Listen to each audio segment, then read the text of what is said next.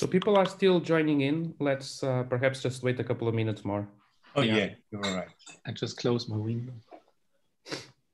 Let me just close the door there as well. We are live.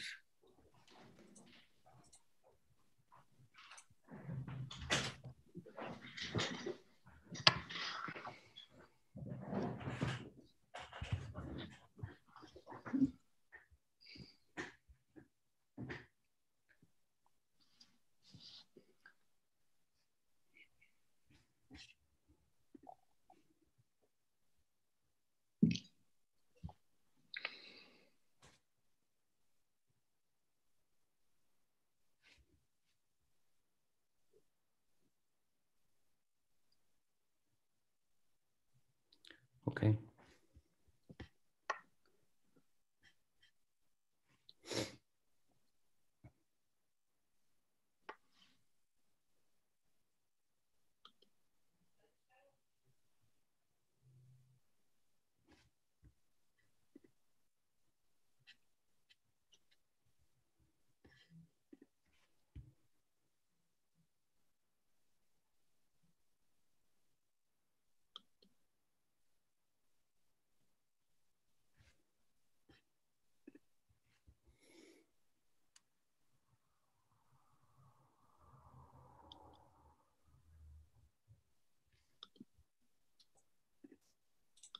All set.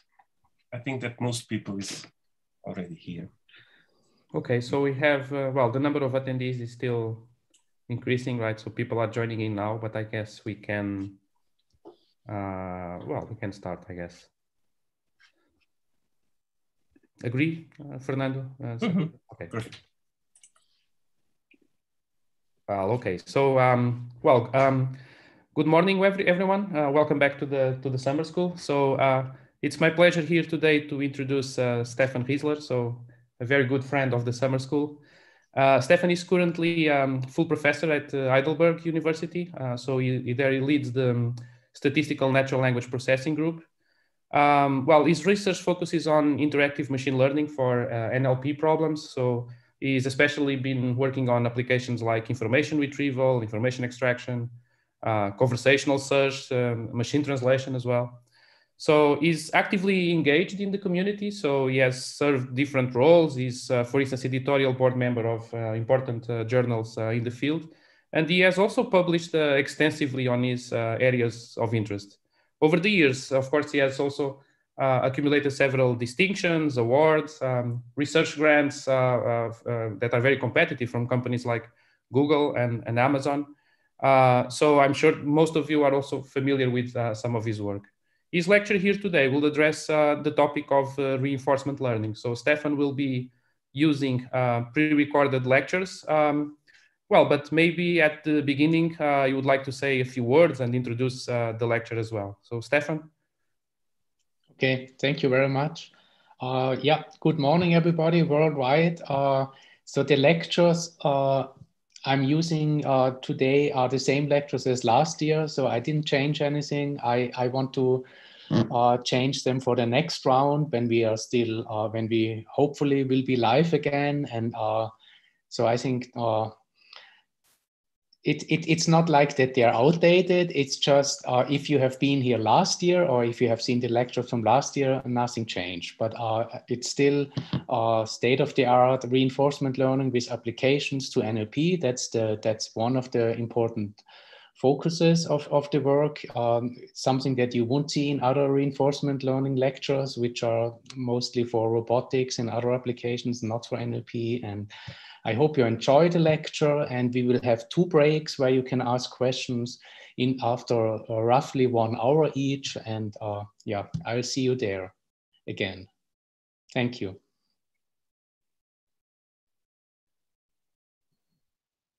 All right, so welcome everybody. So I have the pleasure to introduce you to the topic of reinforcement learning. So my name is Stefan Riezler. I'm at the Computational Linguistics and Computer Science Department in Heidelberg, Germany. And what the talk will be about is 7 different topics, and I will structure the talk into 3 blocks. The first block is on the oldest techniques, namely the setup of reinforcement learning via Markov decision processes, and dynamic programming techniques and sampling-based techniques. Then we will take a break, and you will have time to ask questions in a live session. And after that, we will talk about policy gradient techniques and how they are used in sequence-to-sequence learning. So that's the mainstay of techniques that are used in sequence-to-sequence learning. And then we will have another Q&A session, and after that, we will talk about how to get away from simulations to learning, reinforcement learning from human feedback.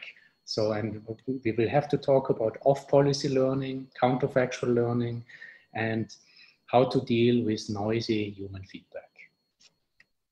Okay.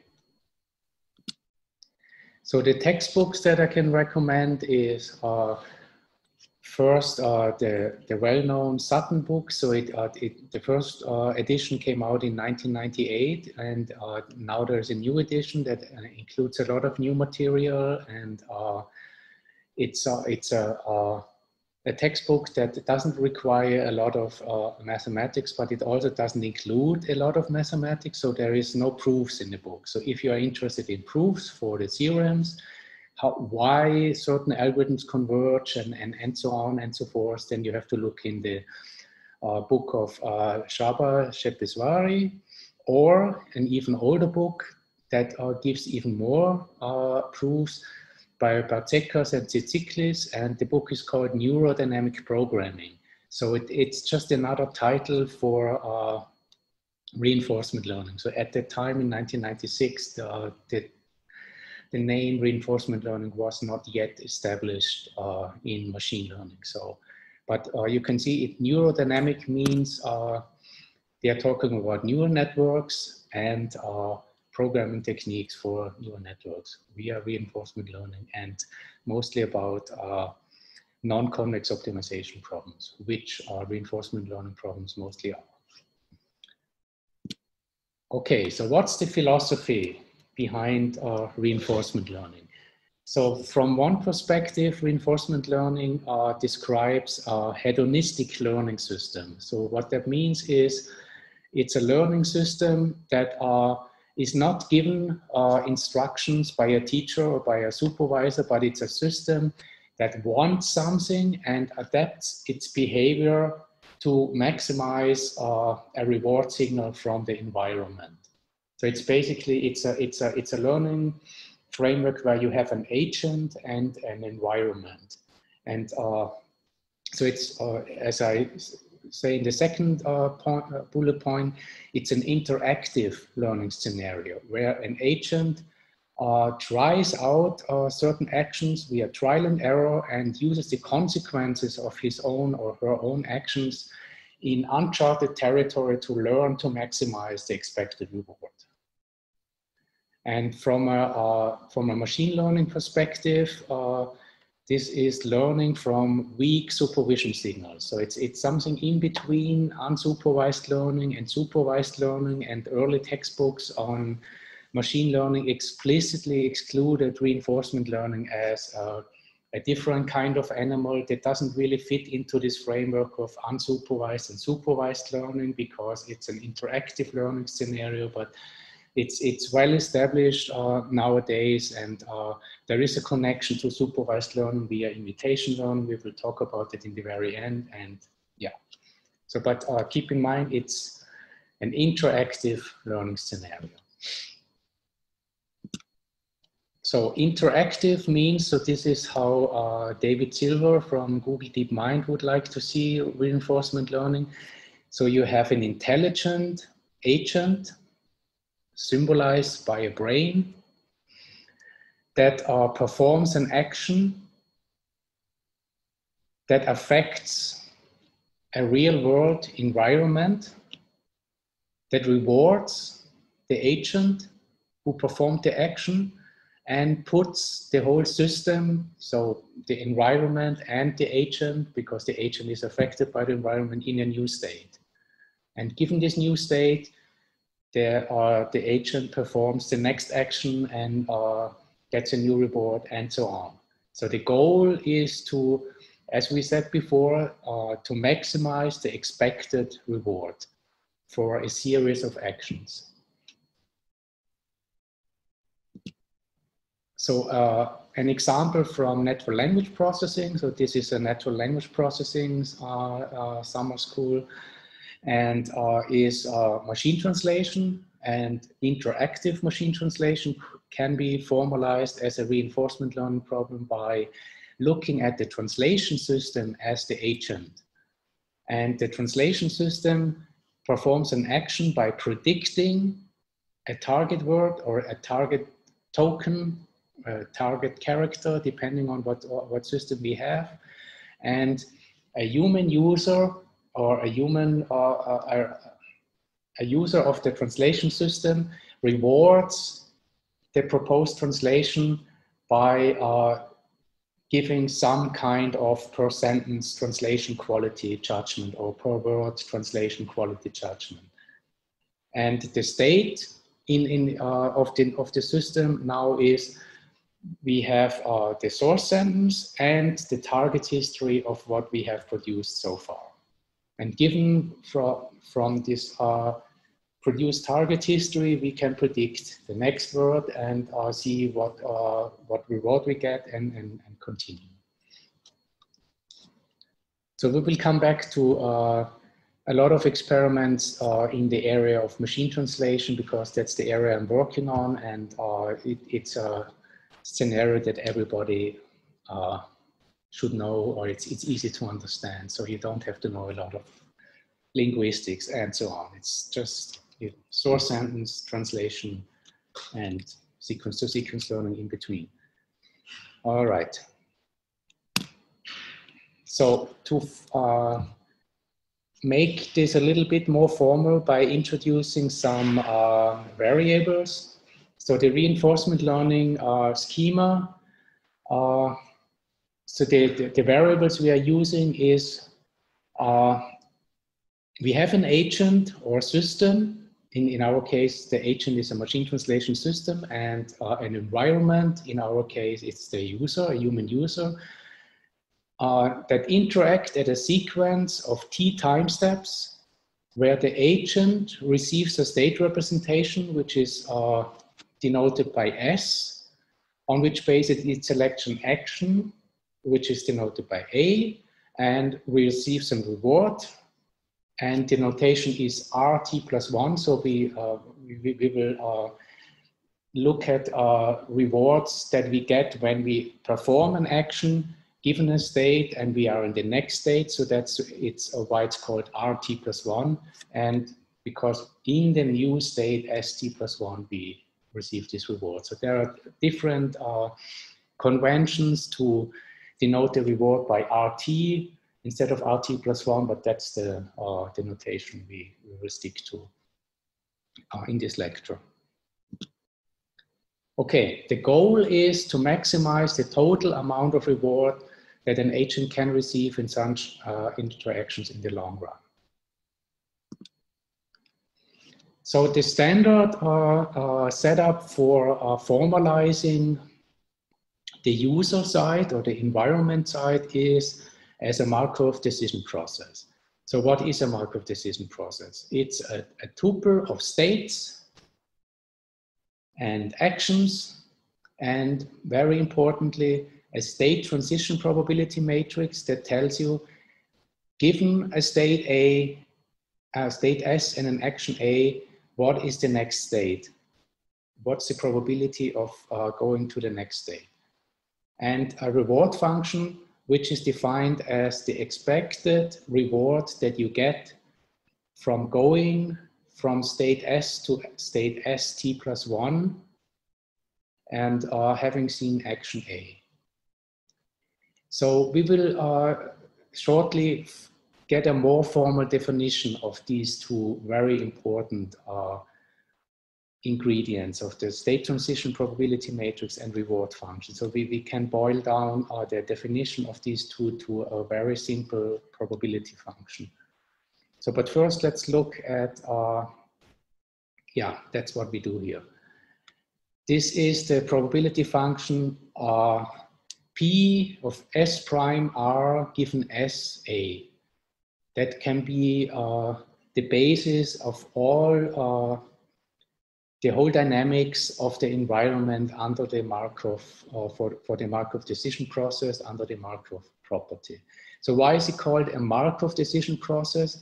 Because we are, as you see in the conditional probability here, we are not taking other states and actions that have been seen in time t -1 or earlier into account. So we are making a Markov assumption that the probability of a new state and the reward is only dependent on the state and action that we have immediately performed before. Okay, so how can we now specify the state transition probability matrix and the rewards in terms of this simple probability distribution? So the first question is state transition probability matrix, right? So it's the probability of new state given old state and action. So if we have this probability function here, then the solution is easy. We just marginalize over the rewards. So that's an important concept. So it means that you are not, it's not necessary that every state is associated with one deterministic reward. So you can get to a new state by different ways and collect different rewards by going there.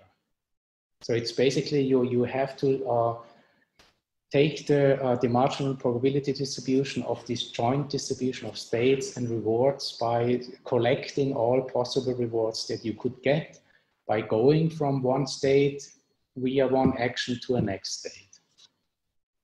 Okay, so the next problem is how to formalize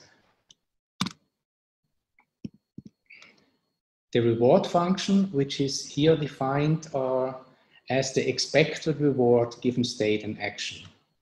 So what's the expectation? That's the main question. Well, the definition is we have the expectation over our state reward pairs. That's the probability distribution that we take the expectation over, and the reward function that is our random variable that we take the expectation of. Okay, so that gives you a clear understanding what the state transition probability matrix is and what the reward distribution is. Okay, so far we only covered the side of the environment or user. Now we are interested in how can we formulate the agent or the system, and this is done by so-called policies.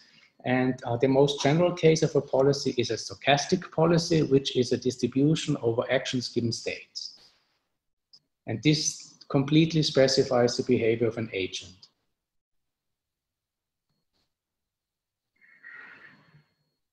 Okay, so policies are parameterized. So in the olden days, they were mostly linear models. Now it's deep reinforcement learning, just means that the policies are deep neural networks. And since the goal is to maximize your expected reward, what you do is you maximize the parameters of the policy that determines the actions, because the actions will give you the reward. Okay, so what we will look at is two different types of problems in reinforcement learning. So one is called policy evaluation and the other one policy optimization. So policy evaluation is also known as prediction in some textbooks, or in and policy optimization is called learning or control. So it's just to make sure that you understand what control means. I mean, yeah. So policy evaluation means you have a policy given and you want to know what's the expected reward for a given policy. So it's basically you are comparing different policies with each other. Which policy gives me the best expected reward? This is it's basically it's not learning. It's a learning in the sense of optimizing parameters of the policy. This is policy optimization or control. So you want to find the optimal policy. So that's the main machine learning problem. You want to optimize the parameters of a parametric policy under the expected reward criteria. Okay, but those two are related, evaluation and optimization, and especially in the techniques that we will look at now, the dynamic programming and Monte Carlo and so on techniques, they provide techniques for doing both, policy evaluation and policy optimization. So so here we will look at three more important definitions. So one is the definition of the total discounted return. So it's denoted by G sub T. It's basically, it's the returns or the rewards for a sequence of actions and states. And it's called total discounted return because we have a parameter gamma, which is between 0 and 1. That is gets smaller and smaller the farther away we get from our point in time t. So what the idea is that rewards that you get later on in your action sequence are weighted less than rewards that you get immediately. So immediate rewards are the most important ones, are t+1, and 2 steps away is also important, but at the very end you have a very small discount factor gamma that tells you that a reward that is far away in the future is not really that important to make a decision right now, but it is still taken into account. Then we have to know what action value and state value functions are. So the action value function is denoted by Q, and it is the expected total discounted return given a state action pair. And the state value function is the expectation of the action value function over all actions. So it's basically defined only for a state. And here you have a state action pair. The expected discounted return for state action pair and state value function is expected return that you can get in a particular state, irrespective of what kind of actions you are performing in that state. All right. So one of the key ingredients of the tabular techniques for reinforcement learning, so they are called tabular, as we will see, because they require tables of state transition probabilities and reward probabilities. So they require to know the whole environment and everything. So basically, we have to have all the ingredients of our model. We have to have it in place, and we have to touch all of the ingredients in learning. And if we have this this kind of scenario where we know all the state transition probabilities and all the rewards, then what we can do is we can decompose the state value function into an immediate reward and a discounted value of the successor state. So the value function was the expected discounted return for a given state. So this is the immediate reward and the value that you get once you are moving from state S into state ST+1. So it's a quite simple idea. So that's basically the idea of dynamic programming. So you are decomposing a problem into things that you already know and things that are lying in the future. And this is the things that you already know, RT plus 1, and this is what you have in the future. And then recursively, you can replace one by the other, and basically go farther in the future, use the value function of the history and compute the value function of the future. So this is just the formal definition of what we have here in terms of the probability functions that we have seen before. So it's an expectation over all actions. The expectation with respect to pi means we take the policy distribution of our rewards, given state action pairs, and moving from state A, from state S with action A into state S prime. For all states S prime, what is the value that we get in state S prime? And a convenient notation for what we see here is to basically write down the matrix directly. So the R matrix is written down as the rewards for every state, if we have n states, and the probability, the state transition probability matrix is also written down as a matrix where going from state 1 to state 1, from state 1 to state n, from up to going from state n to state n, and the values that you have in all these states. So if we now have this nice matrix formulation of the recursive equation, then we can think about how to solve this problem for our value function. Because that's what we are interested in policy evaluation. So we want to know what is the value given a particular policy, right? So the value of new pi. And it can be done. One way of doing it is by solving linear equations of the Bellman expectation equation directly. So this is the solution. And as you can see, what we have here is we have a matrix inversion, and this will limit our the applicability of this technique to small problems. Because if the matrix is large, and then this will be infeasible. Yeah.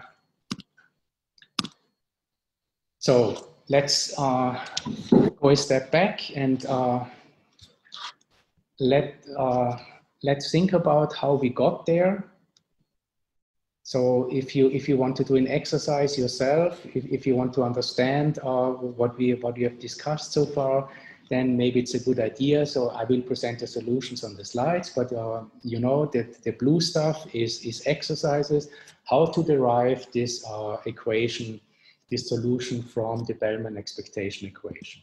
So what we had here is the equation that V pi is R pi plus gamma P pi plus V pi. How do we get to this form? Well, this is the solution.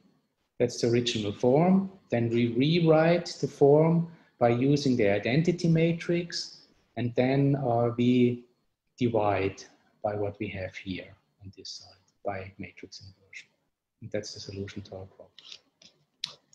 And this will make clear to you that, yeah, it's a matrix inversion. This is problematic if you have large scenarios.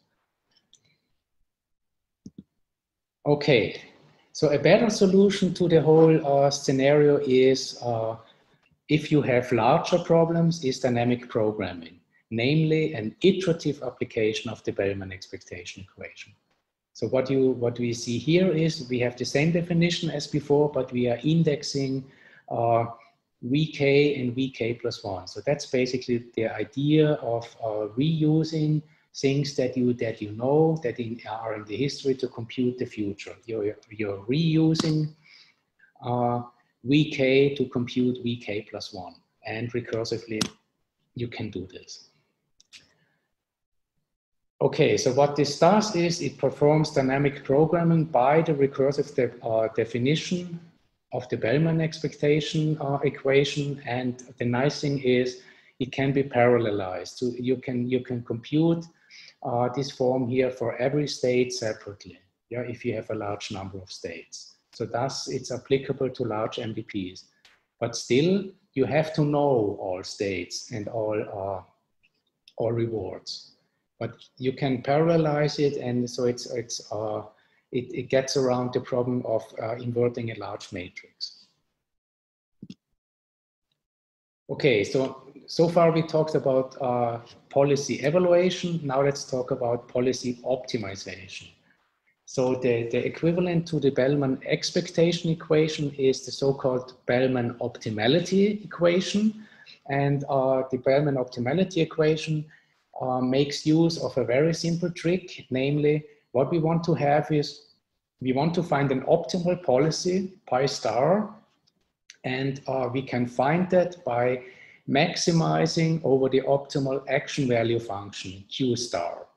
And how do we do that? We are just greedily taking the action that maximizes the optimal action value function, and we have the optimal policy. So basically what we need to find is we need to find the optimal action value function. Then we have a recipe of doing policy optimization, right? By just taking the greedy action from the optimal action value function. And how is this done? There's again a recursive definition that tells us that Q star is recursively defined as the expectation over pi star of the immediate reward plus a discount of the maximal action, the action that maximizes the optimal action value function. So we are basically including this greedy action into our recursive equation. So the only difference to the expectation equation here is that we are not taking the expectation, but we are taking a maximization step here. And this maximization step makes the Bellman optimality equation non-convex. So we can't find a direct solution anymore. So we have to recur to dynamic programming or iterative solutions. And the iterative solution, so there's no closed form solution for this Bellman expectation equation. It's non-linear, non-convex. And the iterative solutions, as you can easily imagine, is just we are indexing qk and qk plus 1. So we are basically applying the same dynamic programming trick as before. We are using what we know to compute the future. And what I don't show here, but what you can find, for example, in the Berzeckers and Tzitziklis book, this here converges to Q star in the same way as the Bellman expectation equation, where is it? Converges to V pi. So we get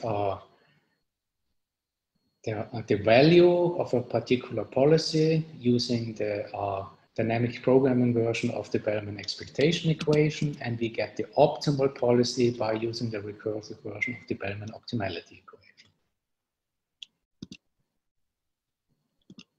All right, so to summarize, dynamic programming algorithms are the earliest algorithms that gave a well-defined convergence for RL algorithms. So the idea is it's all behind the Bellman equations that allow you to recursively decompose the solution, also the objective for iterative evaluation. And you can do evaluation and policy optimization. And the nice thing for in the iterative solutions, they can be trivially parallelized or even ran asynchronously. And as we said before, the problem is we need to know a full MVP model with all transitions and rewards, and we need to touch all of them in learning. So for large problems, this is not a good idea. Even if we get around the matrix inversion, we still have a large problem. And sometimes we don't even know all transitions and rewards. So what can we do then? So the solution to this problem is Monte Carlo techniques, Monte Carlo sampling.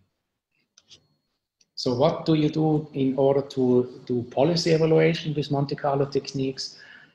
What you do is you sample episodes. Episodes is a sequence of state, action, reward triples, right? So for state S0 and action S0, you get a reward S1 by going to the next state, and then you perform the next action, get a reward, going to the next state, and so on and so forth. And for the sampled episodes, what you do is you increment a counter that tells you how often have you seen a state in these sampled episodes and what was the reward that I got for this state. And you can estimate the mean return by just dividing the returns that you get by the number of seen occurrences of the state. So these techniques of Monte Carlo sampling, they are in difference to the techniques that we have seen before. They are called model-free because we don't know the Markov decision process, which is the model. We can sample under a policy. All we have to know is a policy, and we can start for policy optimization, as we will see, we can start from a non-optimal policy and get up to an optimal policy by sampling and improving. So there are different parameters that you can tune with Monte Carlo sampling, namely, when are the updates done? Are they done at every time you visit a state, or the first time only you visit a state? And how are the states initialized, and so on and so forth? We will not go into any details. You will have to look them up in the Bartzecker's book or in the Sutton book. All we can say, this is also a technique that converges to VPy for policy evaluation. Now, let's make this a little bit more efficient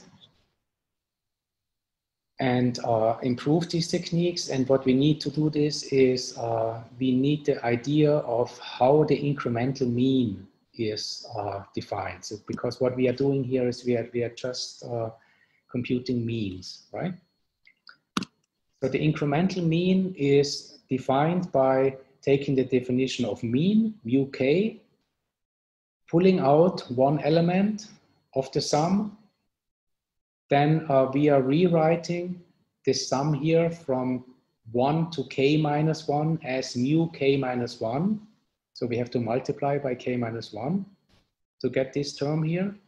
And then we can see that we can rewrite the whole equation for mu k as mu k minus 1 plus 1 over k, this one element, minus mu k minus 1. So it's basically, it's what have we seen so far plus the new element in difference to what we have seen so far, normalized.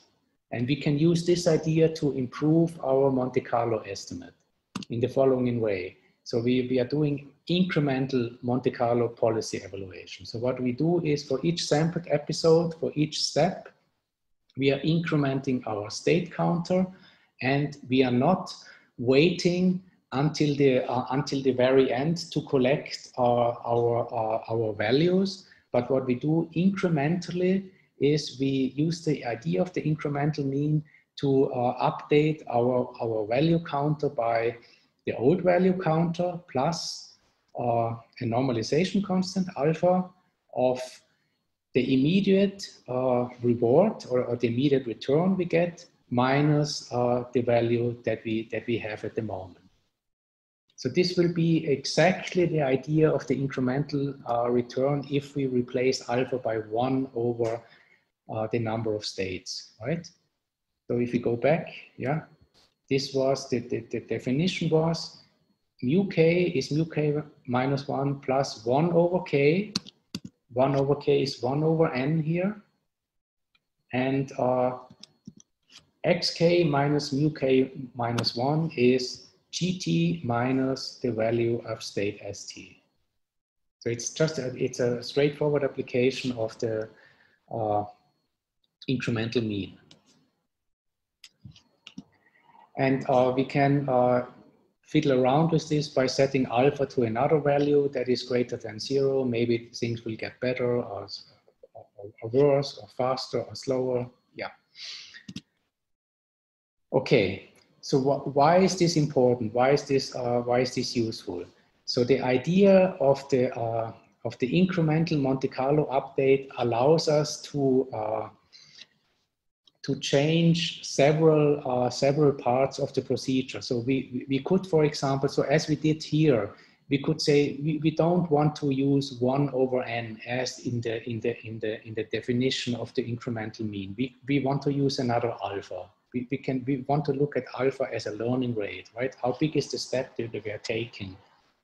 So maybe this alpha is even moving, or it's we can set up different schedules.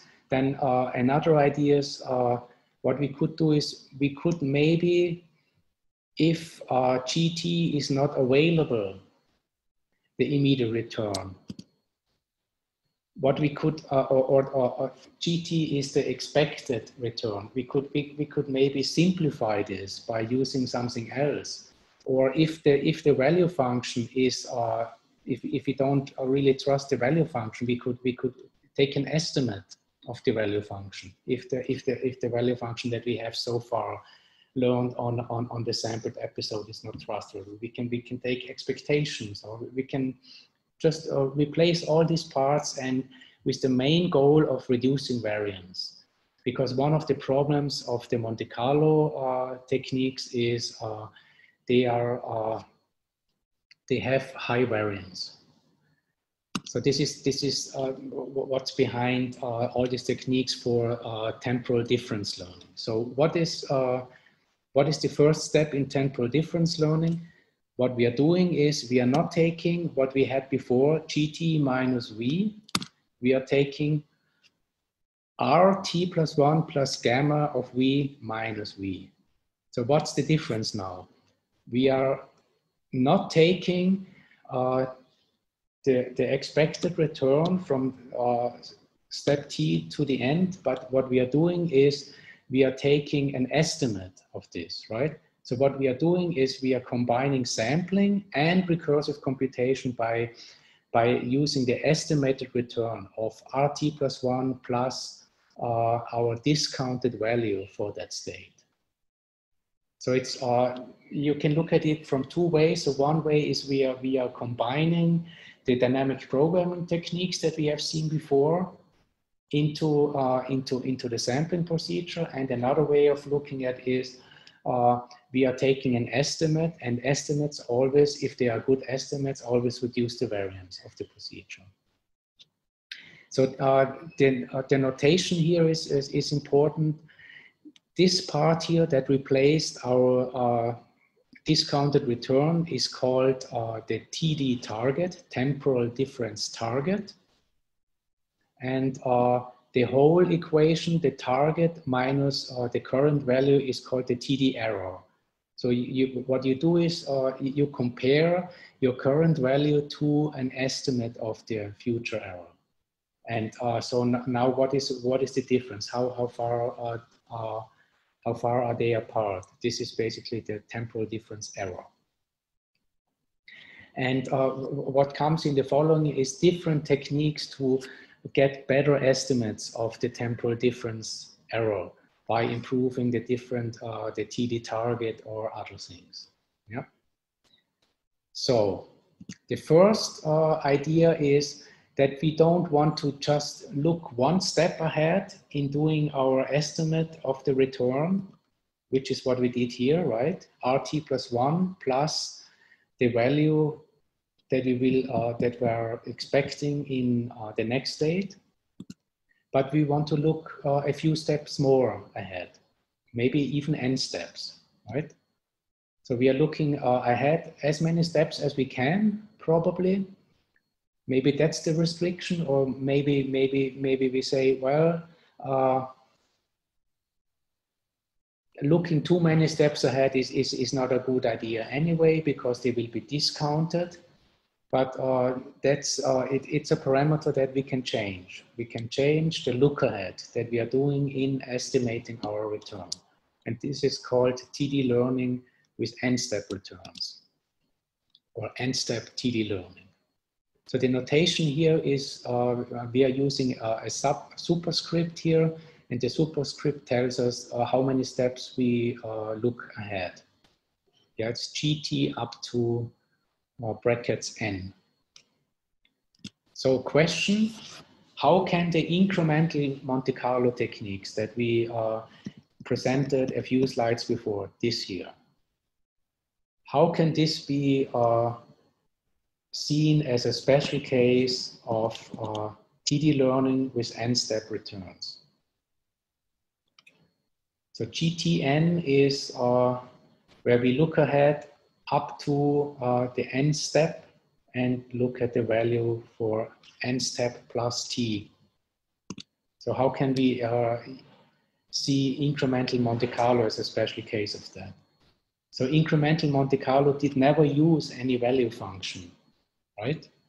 So what we basically do is we can see Monte Carlo as GT up to the infinity. So we are basically going to the very end of our episode, right? And our approximation of GT is the actual GT.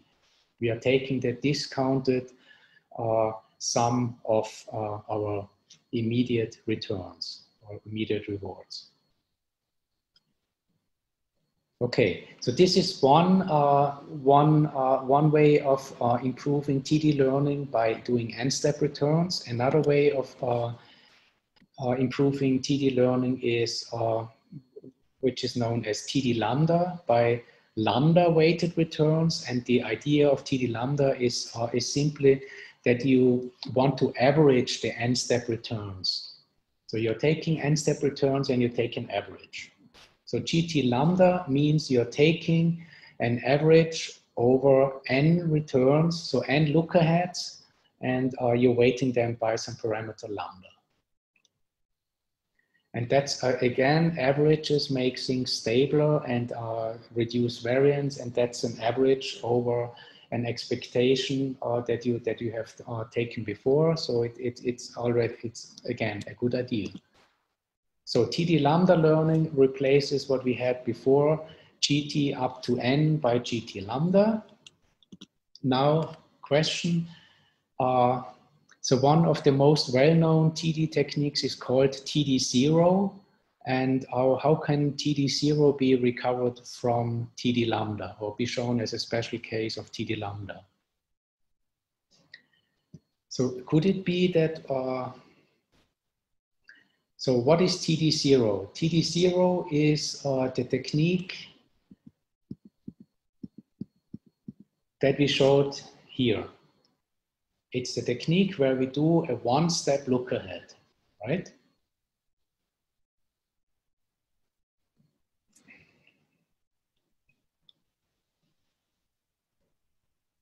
So why is the technique called TD0 if it's using a one-step look ahead? Why isn't it called TD1? So the reason is because the name comes from the TD lambda framework, and it's by setting lambda to 0. So if you set lambda to 0, you get TD1. Lambda to 0, you get TD0, which is one-step look ahead. So how does this work? If you set lambda to 0, then what you get in this equation here is 1 times a sum over one element, which is n is 1, and 0 up to the 1,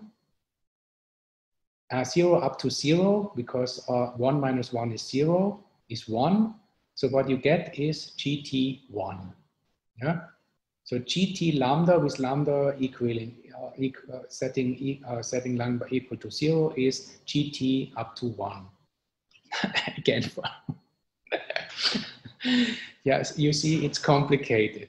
So setting lambda to 0 gives you GT1. And the whole technique is called TD0. Okay, let's move on. So the most well-known technique that comes out of all of these techniques that include Monte Carlo sampling, recursive estimation, and TD learning is Q-learning. And Q-learning basically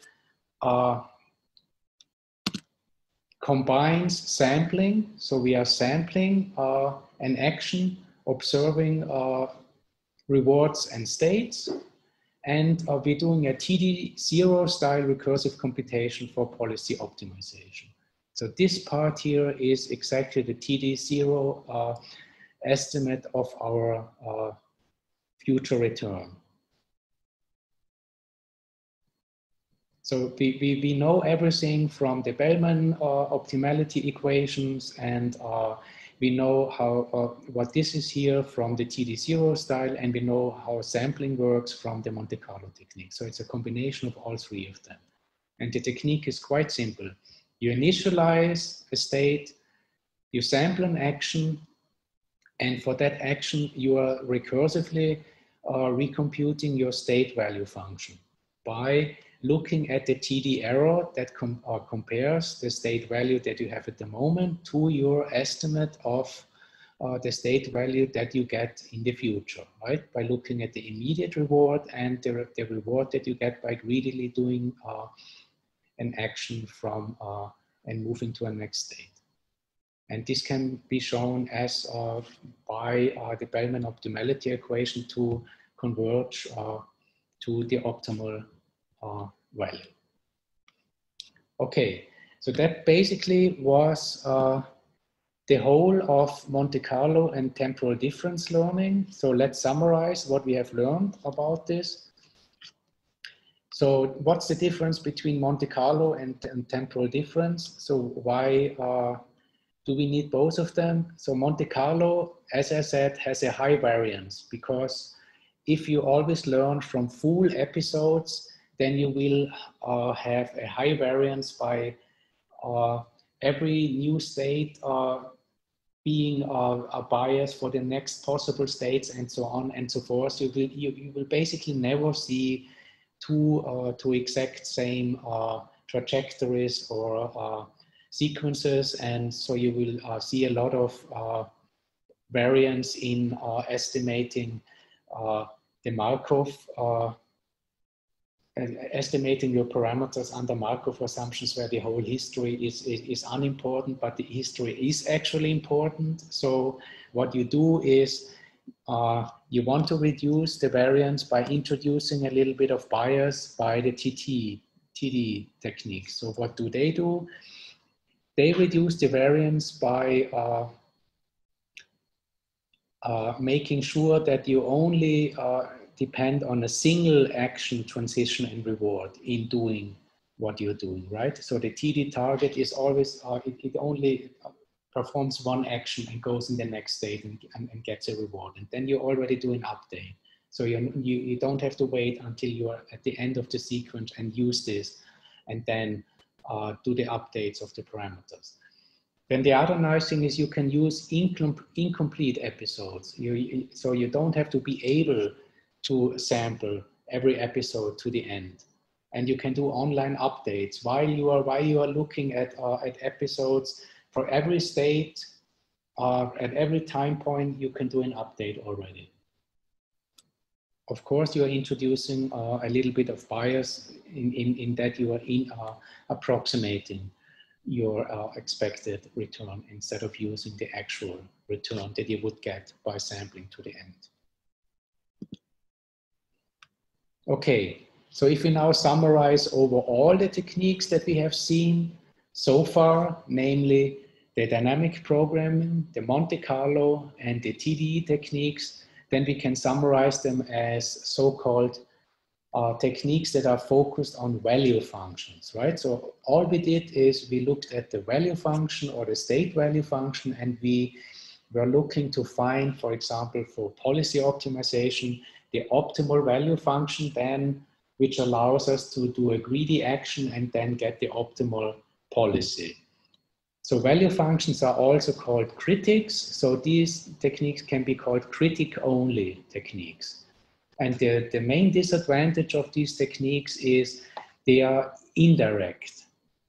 So what if we are interested in learning the policy and we are using a value function, this is an indirect approach of learning the policy. So it means while we are learning, it's impossible to know how far we have actually gotten towards our optimal policy, because what we are optimizing is we are optimizing our value function.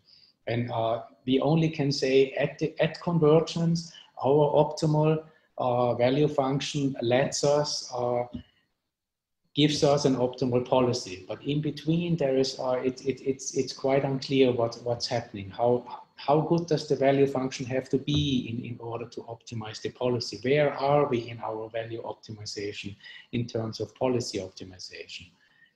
So that's what we will look at next, namely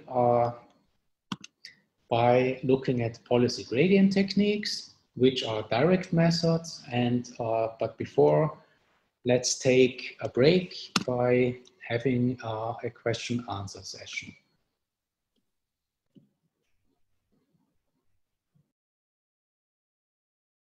Okay, so we had already a few questions on the Q&A that I answered in written form, and I'm just, so if you have questions that you want to ask, please do it by chat or ask directly. I will just answer or repeat the most important one. So one was, the first question was, are all possible states preserved for finding a probability? So that's the key of the MDP, the M in the MDP, the Markov decision process. So the Markov property or the Markov assumption means that you only keep the state immediately before, and that makes the whole process efficient. If you would keep an infinite number or a large number of states in your history, you wouldn't get anywhere. So this question came about several times. Then there were some questions on what are the constraints. Well, there is only one little constraint on the discounted return that should be decreasing, and everything else is pure Monte Carlo techniques, so far probability theory, dynamic programming techniques.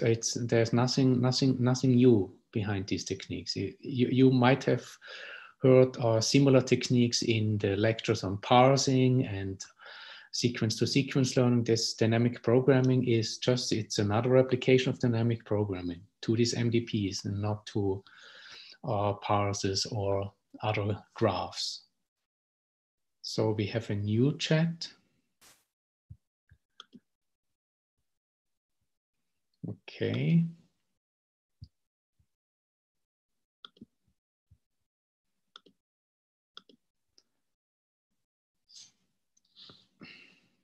Why is it problematic to focus on deterministic instead of stochastic policies?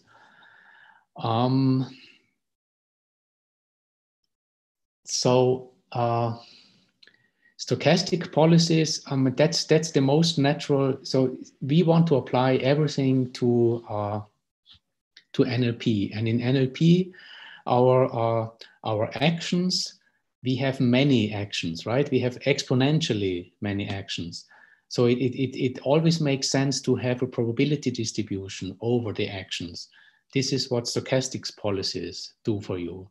Deterministic policies is something that where you basically just say on, off.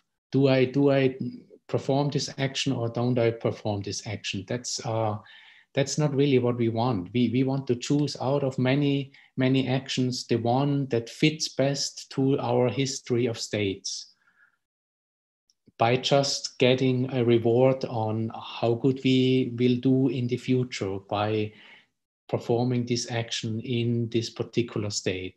So it's really, we want to, the same problem as we always have in NLP. We have a large set of actions or possibilities or sequences, next tokens, next things we can do in the context.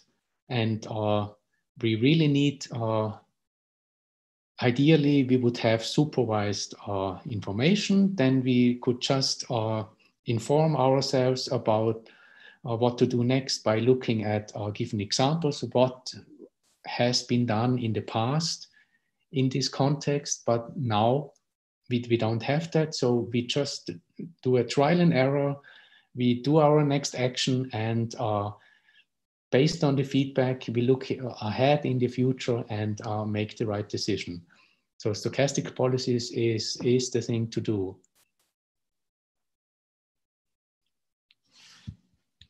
So maybe all of these things, the questions, since you all are NLPers, I think, right? This is the that's the focus of the machine learning school, right? It's mostly NLP applications. And so the next part of the lecture, the policy gradient techniques, those are the techniques that we will actually use when we move on to natural language processing applications. And they are much, much easier to understand than what you have seen before. It's not that they are easier or less complicated, but they are well known.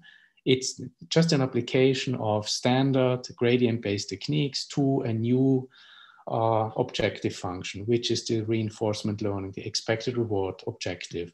What you have seen so far, this is the history that you have to know, and some people still use this value-based technique, so that's why it's good to know what they do, but I would say those techniques are not the best choice for moving into large action spaces and complicated reinforcement learning problems.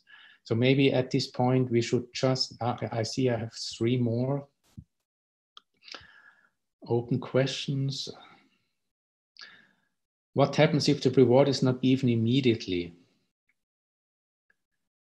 So what you have to do then is, if you have one reward for a whole sequence, it's called reward shaping. So what you do is you basically break down the reward into small pieces so that you can attribute mostly what is done a similar amount of reward to all the actions that you have seen in your whole sequence. So if you get it in the end, then you just prorate it by the actions you have taken, and you say each action contributed an equal amount to this reward that I got in the end.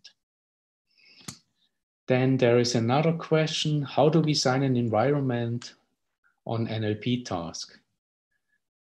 This is what you will see in the rest of the lecture. We will talk about machine translation, and you will see exactly what an MDP representation of machine translation looks like. Yeah, so the states are your history in machine translation. Whatever you have in the source and whatever you have predicted so far, that's your states. Okay, so since the lecture is, there's still a lot of stuff to cover, I would say, Fernando, if you agree, we should continue. And in 15 minutes, we have the next Q&A session. Yeah, I agree. Let's get back like 10, 15 maybe, or a little more if you want. 10, 15, yeah, okay. Okay, see you in a while. Okay. Yeah.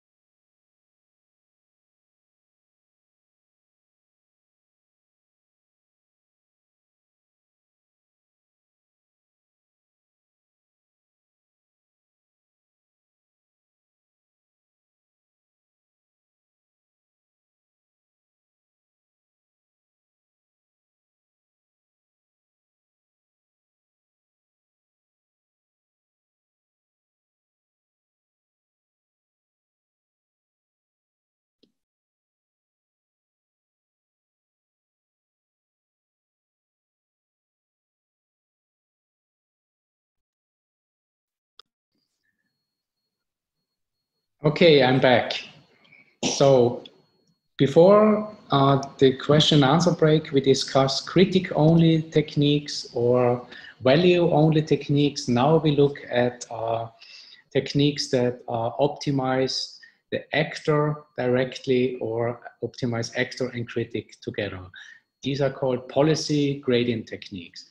So what's interesting about them is that they directly optimize the expected return by optimizing the parameters of a parameterized stochastic policy. So that's the goal for policy optimization. You want to find the policy that, that gives you the optimal expected reward. So the techniques that we will look at first are actor-only techniques, where we only look at parametric policies, and then we'll, in the end, we will look at actor-critic techniques, where you have a parametric policy and a parametric form of your value function. So what's the main idea behind policy gradient techniques? So we will look at them from the perspective of simplified one-step Markov decision processes, or so-called gradient bandits. So the idea here is we are not looking at a sequence of states and actions, but we're looking at an action that produces a whole sequence at once. So we're basically looking at one action only. This is a simpler case where we have an output, our action, y, and a reward for the quality of this output. So an example would be the whole sequence of action of a robot is your output, or a whole translation, a whole sentence is your output, or any other whole sequence. The objective is you want to find the policy parameters that optimize the reward for all the actions that you can produce. So the idea to compute the gradient for this form is you want to have a gradient that can use standard techniques for optimization, like gradient and expectations, because the expectations you need to do sampling. So how can you get a gradient for this form here if, for example, the delta function is non-differentiable? So what we do is we use the so-called log derivative trick that we will see down here, which is just we are replacing the derivative of the log probability by the derivative of the probability divided by 1 over p. So let's go through it step by step. The derivative of an expectation, this is just a definition, can be rewritten as the sum of the derivative. And now we are introducing the factor of 1, which is p divided by p, in order to rewrite the derivative of p as the derivative of log p by pulling this 1 over p in here. And what we have in the end is we have a nice expectation form. So we have the expectation over the outputs produced by the policy, and we are computing delta, our reward, and the derivative of the log probability. And this is called the score function. So the whole idea is called the score function gradient estimator, and it works by sampling an output and doing an update by evaluating this very output and computing the score function for the output. And we do that by stochastic gradient descent. That means for every output, we make an update. And in expectation, doing the stochastic updates, we will get an update for the full expectation. So we have an unbiased estimator. So why is this thing called the score function estimator? Because what we are doing, if you look at the update here, we are moving in the direction of the score function and pushing up the score of the sample in proportion to its reward. So that's, we are basically scoring the produced action and moving up the derivative or going more in the direction of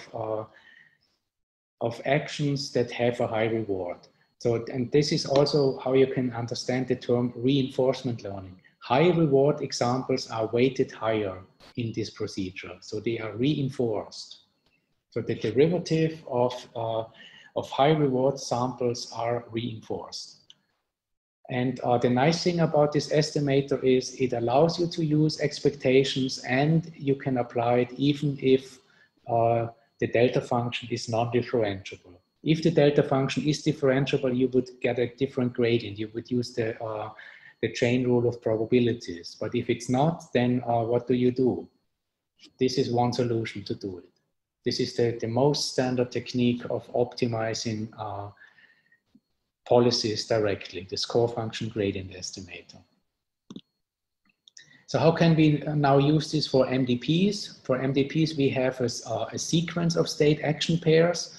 So we have episodes and not single actions, but still the objective that we are looking at is the expectation of the reward for this full whole sequence and the gradient. Since we have the Markov property, we can apply the same idea of gradient, and we are just here, what we have is we have the derivative of the log probability, which gives us the sum of the derivative of the log probabilities, right?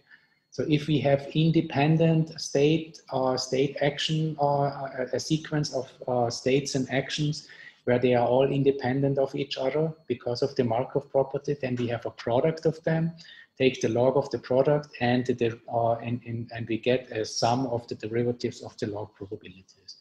So that's how we can easily use the idea that we applied here to the one-step MDPs to the standard multi-step MDPs. And the reinforcement gradient ascent technique looks like this. We sample an episode, obtain the reward for the whole episode, and then do an update after we have looked at the full episode by going with a learning rate of alpha in the direction of the highly rewarded episodes and scoring them by the score function, which is the sum of the derivatives of the log probabilities of all of the actions in our sequence. So the general form of this policy gradient algorithm is given as follows. We have an action value function, and our objective is the expected reward or the expected action value for all state action pairs. And the gradient, as before, because we have this independence of our state action pairs from the history, is the derivative of the log probability times the factor that is now not the immediate reward, but the state action value. And the policy gradient ascent is again the same. We sample an episode. At each time step, we get a reward, and we incrementally update our parameters by summing up the contributions for each state action pair, where we, with a learning rate alpha, we have a weight that is given by the action value function and a score function, which is the derivative of the log probability. Okay, so this policy gradient algorithm, so they have been formalized with respect to the state value function in a paper by Sutton in 2000, and they have earlier, so 10 years earlier, the very same algorithm has been invented by Williams, and he called the algorithm reinforce. And he did not use the state action value function, but he used the immediate the actual discounted returns in his algorithm. And that algorithm is known as the reinforce algorithm. It's basically the policy gradient idea with this core function gradient estimator, but the state value function that is used in the paper from 2000 is replaced by the immediate or by the actual discounted return. So what are the problems of the reinforced algorithm and in general the policy gradient algorithm? So again, we have large variance if all we do is we wait for the whole episode to finish and learn from our whole episodes, because every episode, if they are long, will be different from the other. So if we will move in one direction when we compute the gradient for learning from one episode, for the next one we go in a totally different direction, and so on and so forth. So we want to make sure that this variance is reduced, because it makes the estimate unstable and it takes long to converge. So each gradient update in these algorithms is independent of the past gradient updates. So we want to make sure that this is not the case. So one of the simplest techniques to make sure that variance is reduced is using baselines, and this was already invented in 1992 by Williams in his reinforced algorithm. And the baseline that he introduced is the baseline by average returns, because he was using immediate returns, and one of the baselines that is very useful and was used by him is the average return baseline. So what is a baseline? So the standard update of the reinforced algorithm is the immediate return times the score function. Now we are introducing a baseline which basically compares our immediate return to some average, some baseline, some expectation.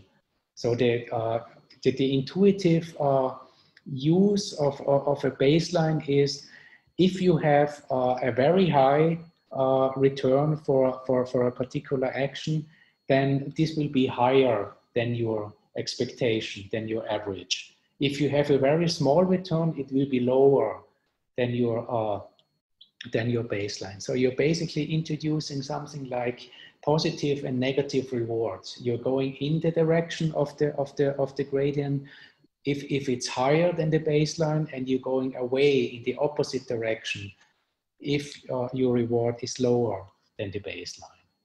And as can be shown formally, this is also a variance reduction technique. So how is it a variance reduction technique? So this is, if you look at this as a control variate. So a control variate is, you have a random variable x. In our case, this is the stochastic gradient. And you are looking at a highly correlated variable to your random variable x. And if you subtract this highly correlated variable from your variable x, then you can show that the variance of x minus y is reduced if they have a high covariance. So what you do is you look for a highly correlated variable and subtract it, and you will reduce the variance. And this is an unbiased gradient estimator, because the expectation of x minus y plus the expectation of y gives you the expectation of x, which is the definition of unbiasedness. So how do you find a highly correlated variable that you can subtract? So one of the simplest ideas is to use a constant, and an average is a constant. And the simplest idea is use an average as baseline, and then what you will get is the expectation of your baseline is actually 0. So what that means is that you get an unbiased estimator, and you don't have to reintroduce the expectation of y. So all you have to do is you have to subtract y, and since you know the expectation of y is 0, you can ignore it. Yeah, so it's a very simple addition to your algorithm. So how can we show that the expectation of a constant baseline is 0? That's important to know. Well, this will, if you do this exercise at home, if you go through all steps, then you will understand the score function gradient estimator. So the proof is if our function y, our random variable y that we use as a baseline is what we said here, namely b times derivative of log p, right? So this score function times b. Now what we want to show is that the expectation of this is 0. So by definition, what we have here, we are just replacing derivative of log p by derivative of p divided by p times p. Then since b of s, which is defined for a state, is the average of the rewards for a state is constant with respect to the expectation over actions, we can pull it out. And then what we have here is we have the derivative of the sum over all actions for the probability of an action, which is 1. And the derivative of a constant is 0.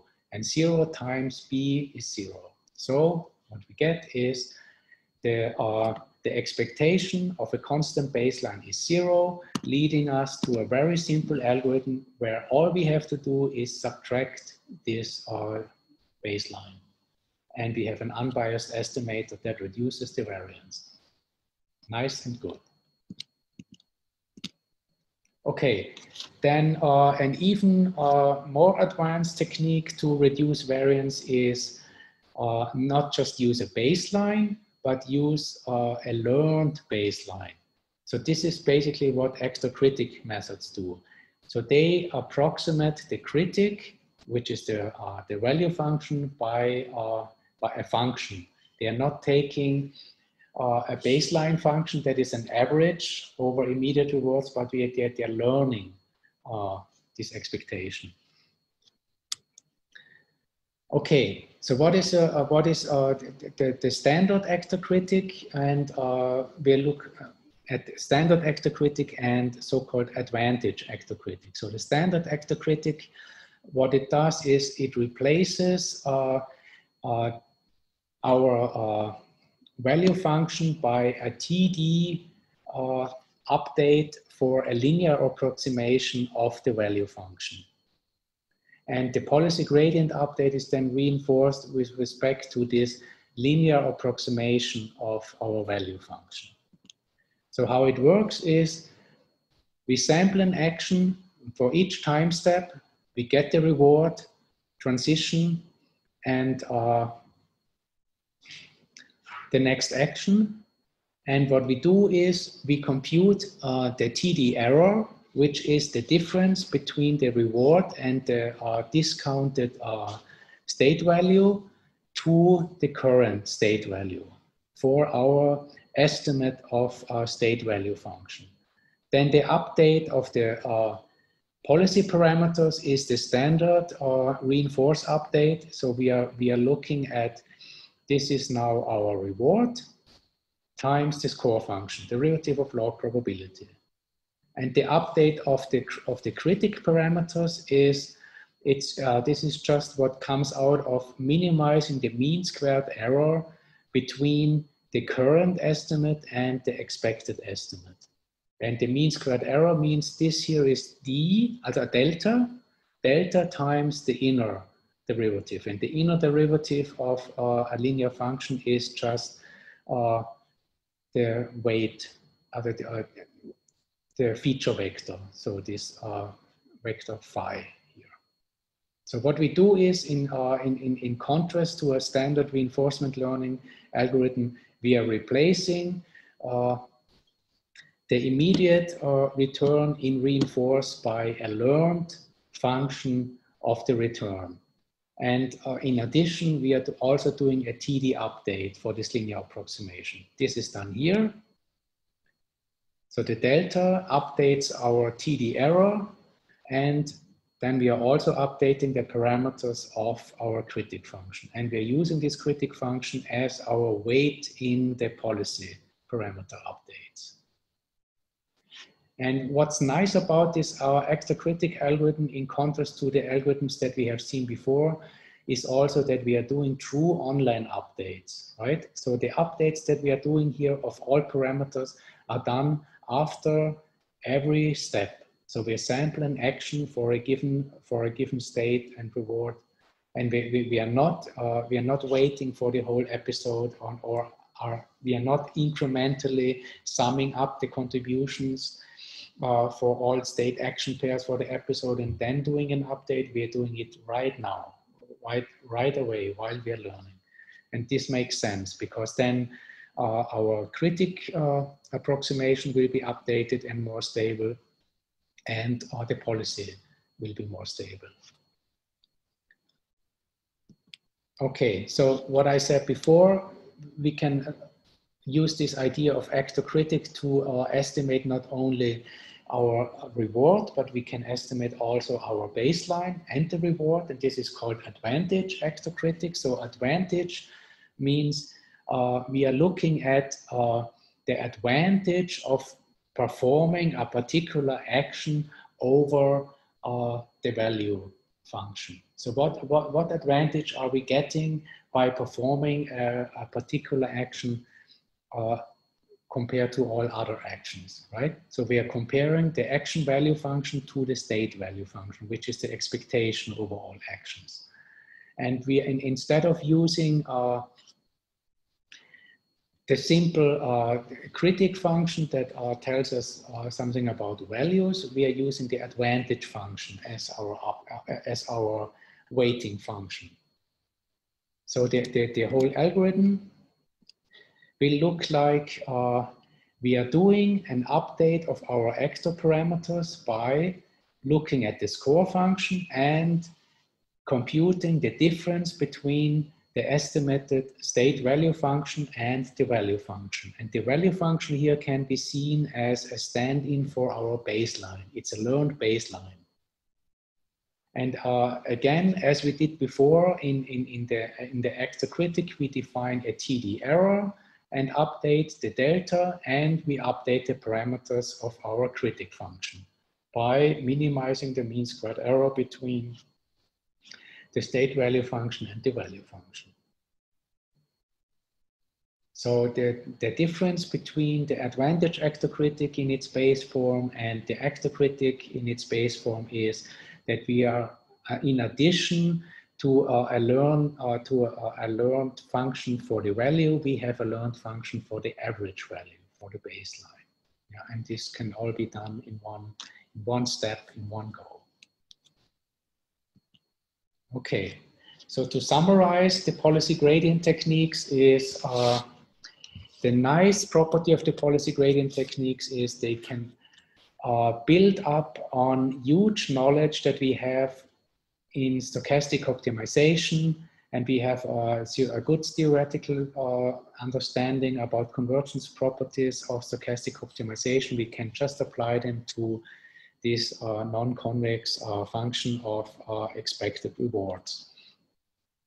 Then the gradient-based techniques are model-free. We don't have to know the MDP transition matrix of states and rewards in full because we can use sampling. That's one of the ingredients of the policy gradient techniques, of the reinforce idea, right? So we are computing a gradient in a way that we can do sampling. And the problem of high variance can be reduced by, on the one side, estimating the actor, and on the other side, estimating the critic and reducing the variance by fine-tuning the updates of the actor and the critic, and minimizing the TD error, and doing all of this step by step while online learning and not waiting for full episodes to be rolled out. We will get better estimates with lower variance. All right. So this was the setup for policy gradient techniques as you will find it in any textbook. And let's step back and digest what we have seen so far. What is the textbook knowledge that I told you about? So I told you about the difference between policy evaluation and policy optimization. And then we immediately stepped to the interesting problem of policy optimization, and we showed that different techniques for policy optimization can be reused from the policy evaluation, like dynamic programming, Monte Carlo, or both TD learning, and the old techniques or the tabular techniques require full knowledge of the MDP environment, and thus they are only applicable to small-scale scenarios. Policy gradient techniques have advantages in that they directly optimize our objective of interest and the use sampling and the reduce variance, so they will be the favorite techniques for large-scale applications where you have long sequences that you have to learn from. So this is where we will, what we will look at next. So we will look at simple or first applications of reinforcement learning to sequence learning. And what we look at first is sequence-to-sequence reinforcement learning from simulated feedback. And then we will look at improvements of reinforcement learning from simulated feedback to finally going to working with real human feedback. What do we have to do then? So, but first let's look at reinforcement learning from simulated feedback. So sequence-to-sequence learning, everybody knows what's it all about. We have an input sequence, we have an output sequence. One is denoted by X, the other one by Y, and the sequence-to-sequence learner produces token by token given the input sequence and the history produced so far. And the objective in optimization is we want to maximize the likelihood of parallel data. So now we are looking at neural machine translation. The inputs are sentences in one language. The outputs are translations in another language. So we want to optimize the log probability of our data set. How do we do that?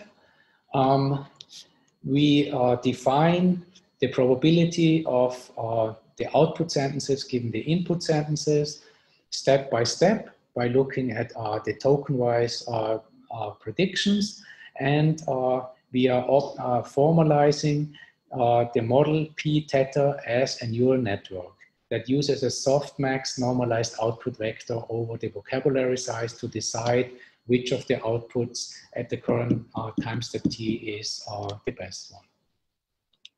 And there are several ways of defining this neural network, and we will not go into any details here. So the first networks that have been used successfully for that task are recurrent neural networks. Then there are also approaches where we use convolutional neural networks, and the state of the art nowadays is attention-only neural networks or mixes of recurrent and attention-only neural networks. Okay, so the main question that one has to ask is, if neural machine translation works so nicely by optimizing the likelihood of the data,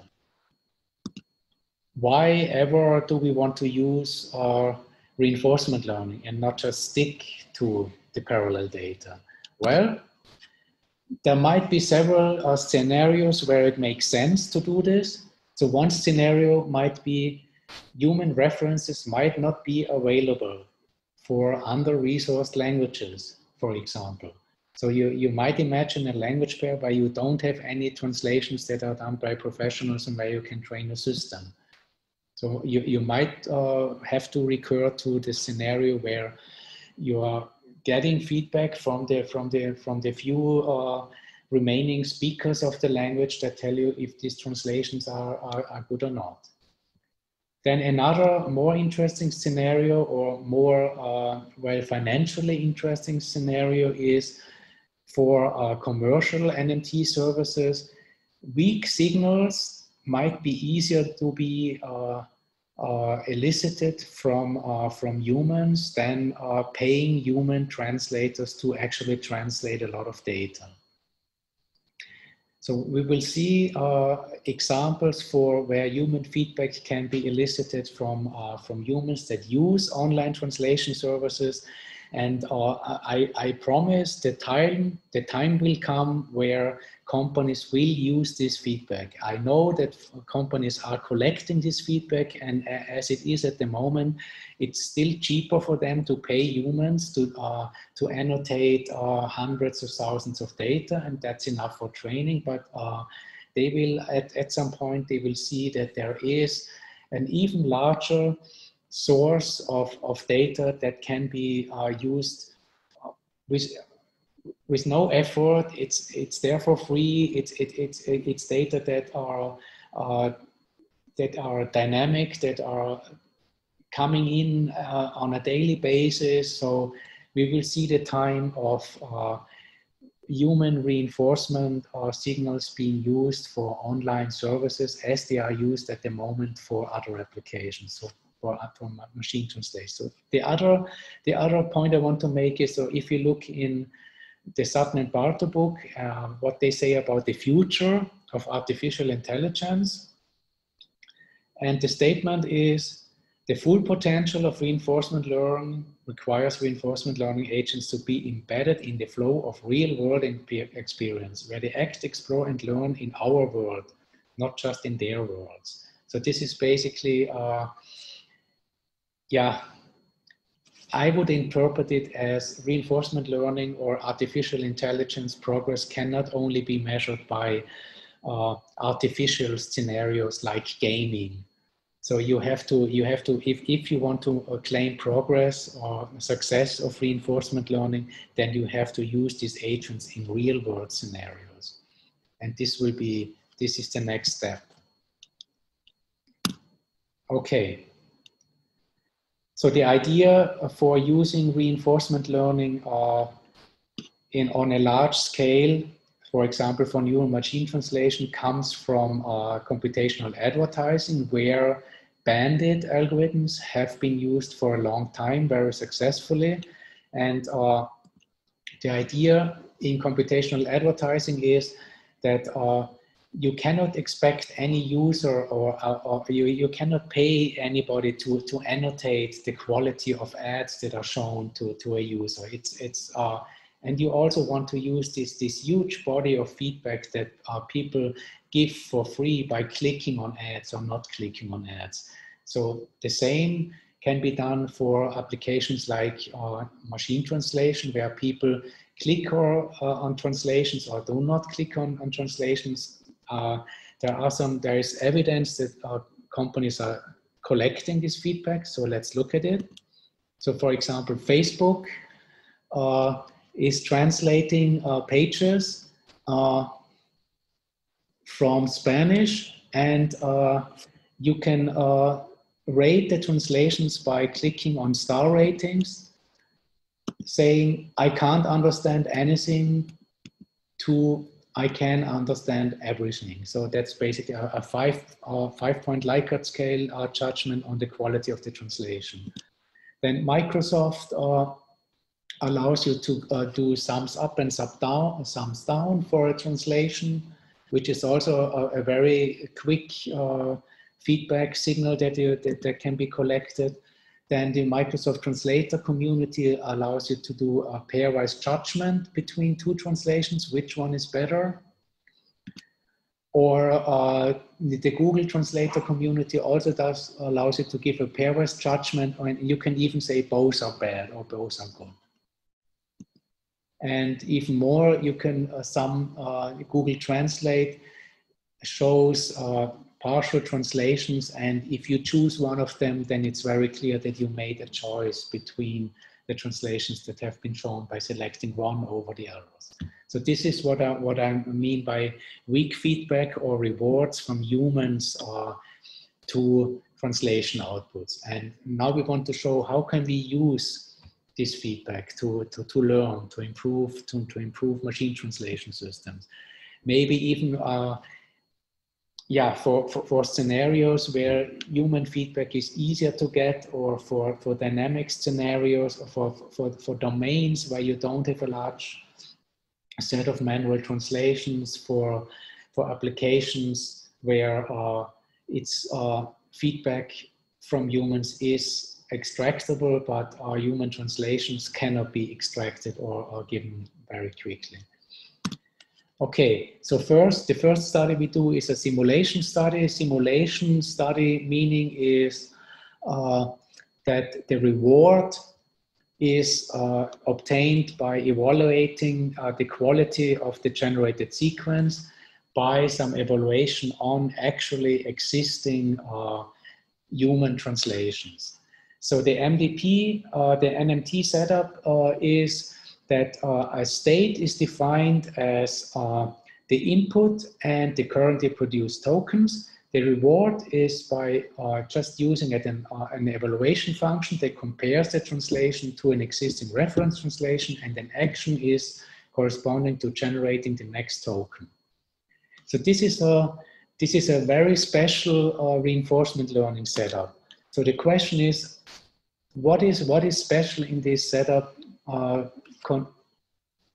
if you compare it to the standard Markov decision process scenario? So something is different. So what's different is that while the probability of producing an action, or the tokens, can be nicely formulated as a stochastic policy, the state transition probability matrix is deterministic. Because once you have produced an action, you immediately know what your next state is. So the next state is the concatenation of the action to the history, and this is your next state.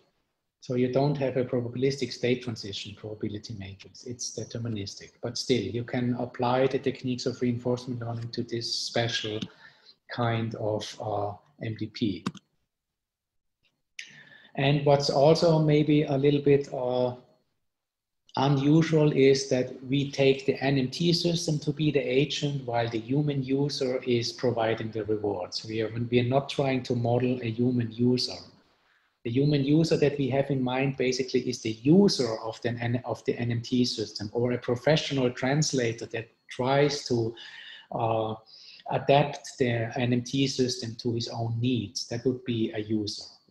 But what we mostly have in mind is a user of Google Translate that gives feedback to the system, and over time, his personalized Google account will give him better translations. Okay, so now how do we use the policy gradient idea to do parameter optimization? So the expected loss or reward objective is the same as before. So our loss, depending on theta, is the expected reward under the policy, which is defined by a neural network, by a neural sequence-to-sequence learning model. So what we want to do is we want to sample outputs and perform stochastic gradient updates concerning policy gradient, or using policy gradient. So that's the idea. Neural banded structure prediction is works by taking an input, sampling a full output, getting the feedback, and doing an update by a stochastic gradient that is defined in the very same way as we saw it for the gradient banded before. So why is it called banded structure prediction? Why? It's a gradient banded.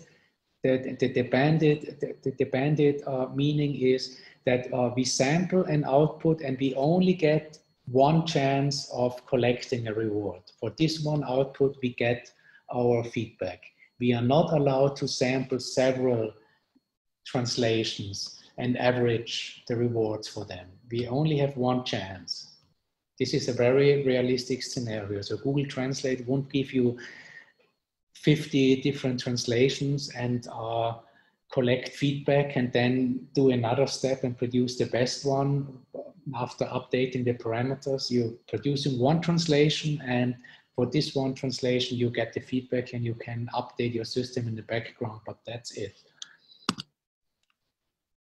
Yeah, so why Neural Bandit? Because it's a one-state MVP where we all we get is bandit feedback. So if you look at the book by Bubeck and Chiesa Bianchi, you will see that the idea or the name bandit comes from one-armed bandit machines or bandit slot machines, where the idea is that the learner receives feedback to a single prediction. It does not know what the correct prediction is or what would have happened if he had predicted differently. So the most important thing to make these bandit algorithms work, because they have, of course, a huge variance. You're producing a full translation, and for every single translation, you get a 1 point feedback to the quality of this full translation. And now you have to make sense of it and learn from it, right? So all the translations might be different. The rewards might be, it's just one real number. There is no good way to basically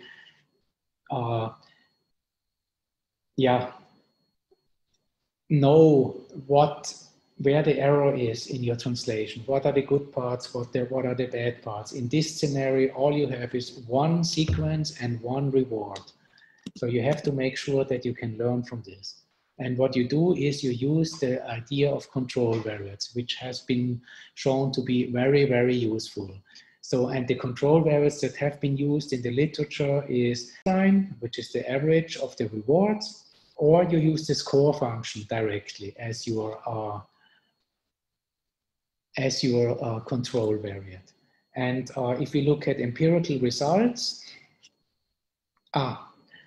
sorry, there's another version of bandit neural machine translation that not uses baselines, but uses advantage actor-critic techniques where the baselines are learned. So it's the same gradient approximation as we have seen before. So it's the score function gradient estimator, but the reward function now is an per action advantage function. So you're getting the reward for every single translation, and you're comparing it to the estimated value of the output that you have produced so far. So the state value function centers the reward. It's basic. It's the same idea as the baseline that we have seen before, but now it's a learned baseline. And the idea of this paper is that they use the learned baseline and learn a separate encoder decoder that trains or optimizes the parameter of the learned baseline by doing the minimum squared error of the actual reward and a linear approximation. Okay, let's look at empirical results. So what do we get if in our simulation we are using the % blue score against the reference? Of course, this is not a very useful scenario. If we have a reference, why not use the reference? These experiments are only good to find out what do we have to do if we had a perfect reward function to learn from this very sparse 1 point bandit feedback reward for neural machine translation. So how important are baselines, how important are learned baselines, and so on. So that's the purpose of these first experiments. So what we look at is, we are looking at a domain adaptation scenario where we train our model on large data from European parliaments, and we apply them to news commentary, which is a smaller domain. And the numbers here mean this is the upper bound that we can't really achieve. This is if we train our in-domain model on the available in-domain data by using the references. So then we get 6 blue points improvement. But on the other hand, what we also get is on the out of domain data, we have a loss of 5 blue points, because basically the model is forgetting what it learned on the out of domain data by being fine-tuned on the in-domain data. So for this scenario, reinforcement learning is an ideal an ideal middle way, an ideal trade-off. We see we can get up to 4 blue points improvement on the in-domain data, but we never lose more than 1.9 on the out-of-domain data. And if we do the same for an application of Europal trained models to TED data, so TED data are also spoken language, it's the TED Talks. And here we see training on this in-domain data gives you even 12 points blue improvement, and we can get to 6 points, but instead of losing 8.4, we are only losing 2. So we see we get considerable improvements by in-domain reinforcement learning, and we are not losing too much on the out-of-domain data. And it's a pointer that we can actually learn from this weak feedback signal. If the weak feedback signal is available in large enough amounts, and if it's clean enough. Okay, so if we want to go to the next step, to our ultimate goal, namely learning from real human feedback, so we have to ask the question to simulate or not to simulate. And so what we have seen for the domain adaptation experiments, we get impressive gains for learning from simulated feedback only, but looking only at simulated feedback, which most of the work in NLP applications of reinforcement learning is confined to, we won't actually ever learn about the real world scenario. So I'm citing Sutton and Bartow again, The Future of Artificial Intelligence. A major reason for wanting a reinforcement learning agent to act and learn in the real world is that it's often difficult, sometimes impossible, to simulate real world experience with enough fidelity to make the resulting policies work well and safely when directing real actions. So if we want to learn about the real world, we have to learn and perform in the real world. And this is what's up next, from simulations to human RL, and we have another Q&A session.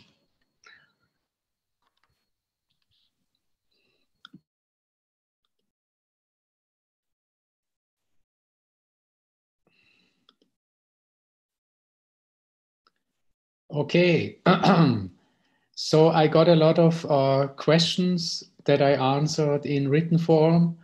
And again, let me tell you about the highlights.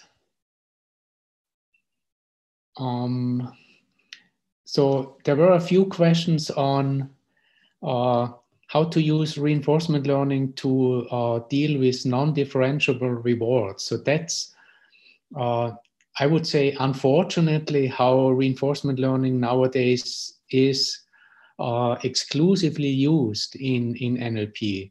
People have their evaluation metrics and they are mostly non-differentiable. And now they see, I can train policy gradient techniques using these non-differentiable rewards and basically tune my models directly to rouge, bleu, and other metrics. And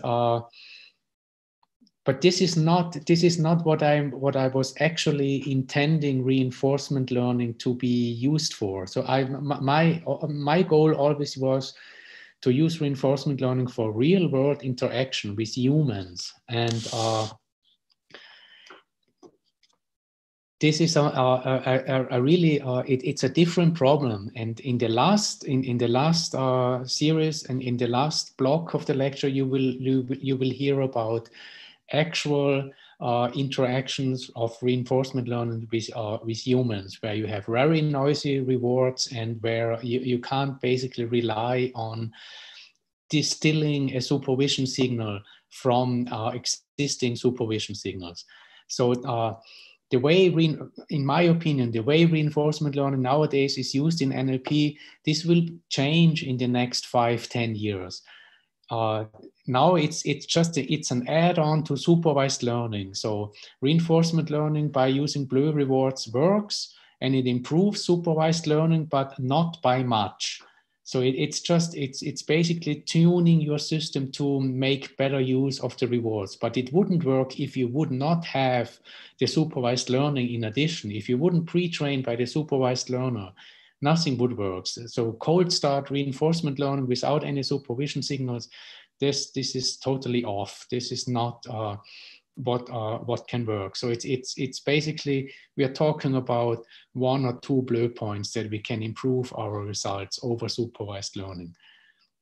But this is not what I was and my group were aiming at. We were always working together with companies who actually did interactive work. And the problem why not everybody is using reinforcement learning nowadays and not using supervised learning anymore is, well, companies have too much money. It's just too easy for them to spend money on getting supervised signals. And that's a better signal. And the trade-off, money versus signal strength, is such that it's easier to get a lot of good supervision signals than using reinforcement learning techniques, where you need many more data, and the data are noisy, and so on and so forth. But this will maybe change.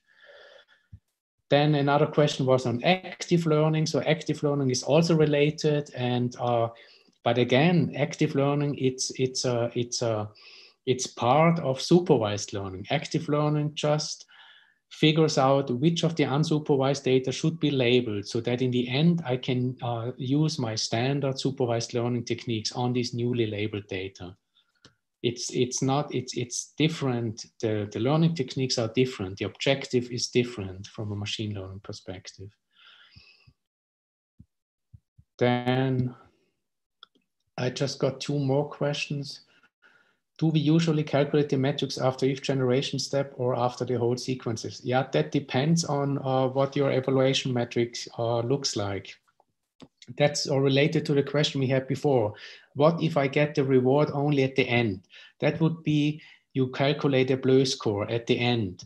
But there are different, if you want to calculate blue score step by step, then you have to do something, right? You can calculate partial blue scores, or you use different metrics like character F-score, which are easier to break down from the full sequence to a part of the sequence. So you can do either way. But ideally, you would calculate the reward step by step and not only at the end. Then one anonymous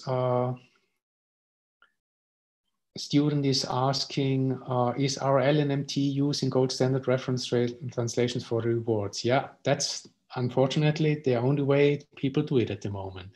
They distill a reward signal from the reference, and they use the reference and in addition. It's poor man's reinforcement learning. If you have the supervision signals, distilling a reward from it doesn't give you very much in addition. The real problem, the really hard problem, is working without any supervision signals, just putting the system out there like an advertising system, putting it out there in the world, and from the feedback that you get, learn and improve the system. And for MT, it seems to be, yeah, we are not there yet. The systems are maybe not good enough, or it's too easy to get good data by crawling the web. So it's not really necessary to improve the system in the real world. So you can always do it offline and in a safe setup. Okay, so Fernando, that's the only way I'm getting questions, right? By in this question answer. So nobody. Yeah. There is no channel where somebody says something and I'm not hearing them. No, people can raise their hands if they want to ask questions live. So, but nobody did that. Actually, you had like 15 questions, which is it's a lot, right? But yeah, people can raise their hands if they want to talk live. Okay. So then there's a new one. How does the system handle attacks? Yeah, I did not think about this problem. I don't actually have an answer to that. Of course, if you work in real interactive scenarios, then people can give you wrong rewards, and the online system will deteriorate. And that's the reason why companies actually don't want to have an online learning system out there. If you talk about real world systems that should be improved by reinforcement learning, it's always talking about offline or off policy reinforcement learning, which means you want to collect the feedback, and then in a safe scenario, you want to filter out the bad or malicious feedbacks and then learn from them. If you would let your system interact with malicious users online, then of course things could happen, and that's why no company will ever do that. Yeah. And in advertising, there's no choice. They have to do it, and that there are companies making their living out of spamming the advertising systems of the competitors. So you can buy this service that if you have a product, then you can tell a company, I want you to spam the advertising systems of the other companies so that they have to pay a lot and are not getting anything. So nobody's actually buying their product. They just get bad clicks, and yeah. It's not happening for our NLP applications so far.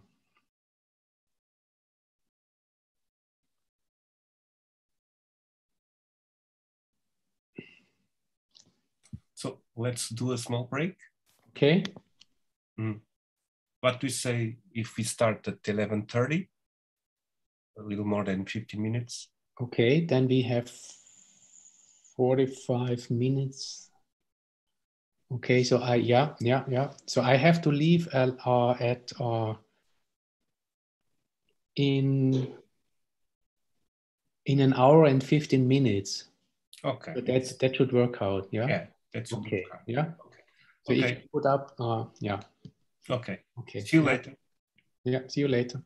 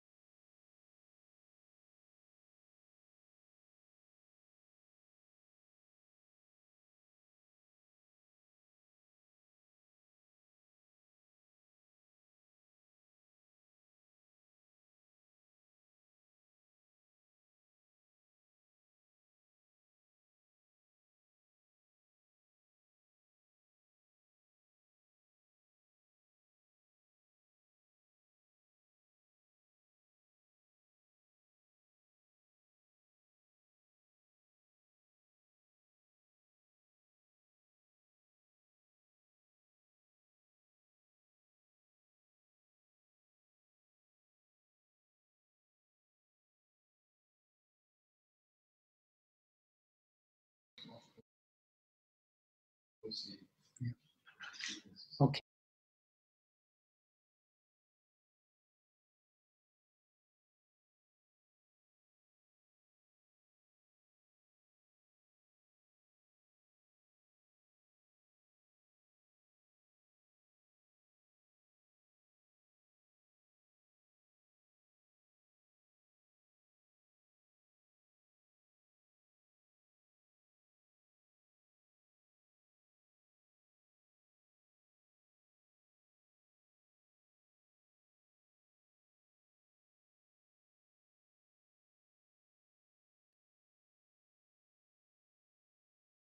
Okay, welcome back. So what we have talked about before is simulated reinforcement learning for sequence-to-sequence models. So now what we want to see is how can we get away from simulations and how can we do reinforcement learning from human feedback. So I call it human RL. So the question is, where do simulations fall short? So our first problem in learning from human feedback is that human feedback always is banded feedback only. So that means what you normally see in applications of reinforcement learning to sequence models is that people sample a lot of actions and take the average of the rewards for these actions, or not the average of the rewards, but the average of the updates for each of the rewards. So they do a policy gradient update for each of the actions for particular states and the average, and improve the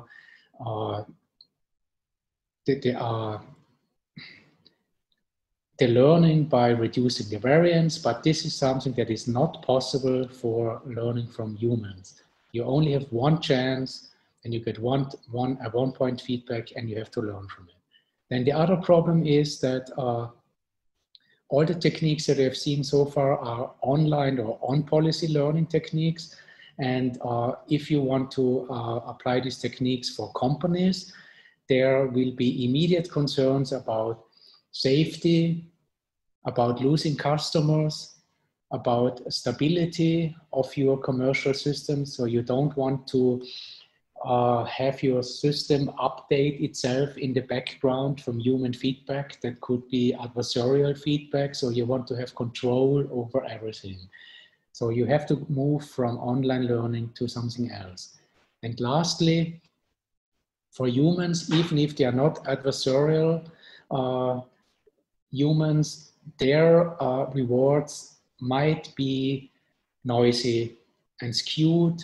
Every human has a different preference for giving feedbacks, and the reward is also, it's not well defined. What is the criterion that you are supposed to give an evaluation on? Is it the adequacy of a translation? Is it the fluency of the translation?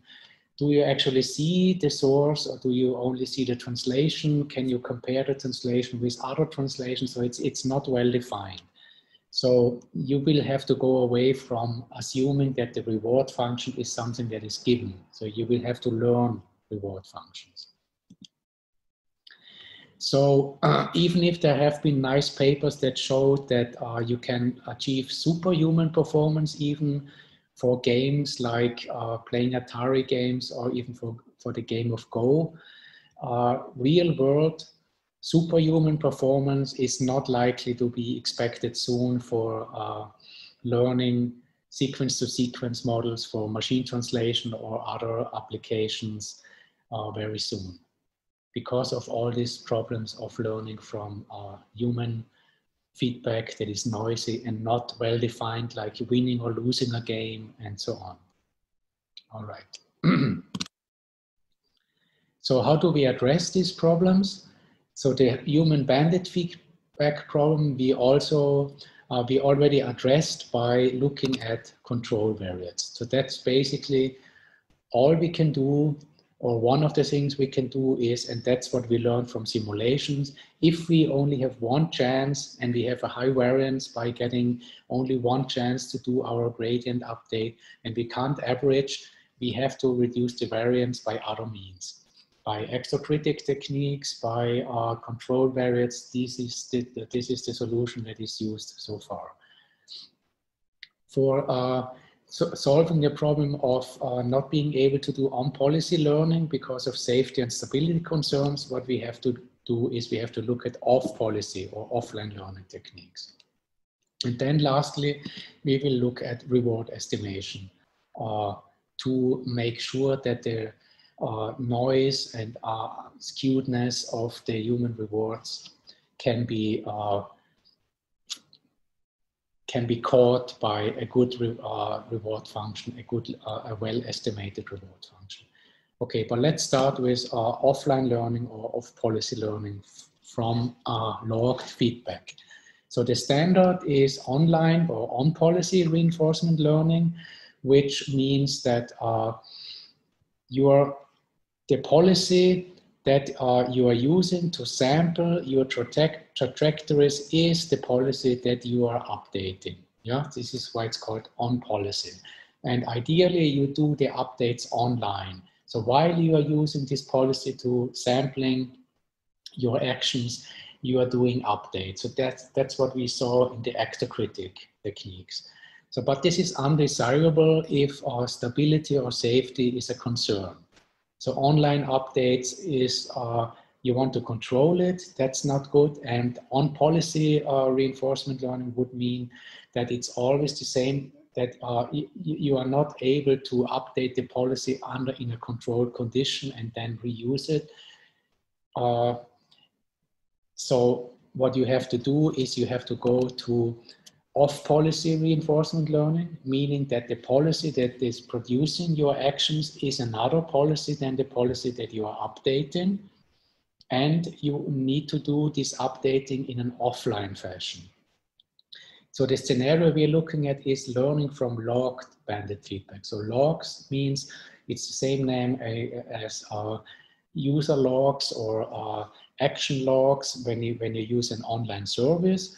And what you want to do is you want to use the feedback that humans give, what we have seen before, for example, in the Google or Facebook or Microsoft translation APIs.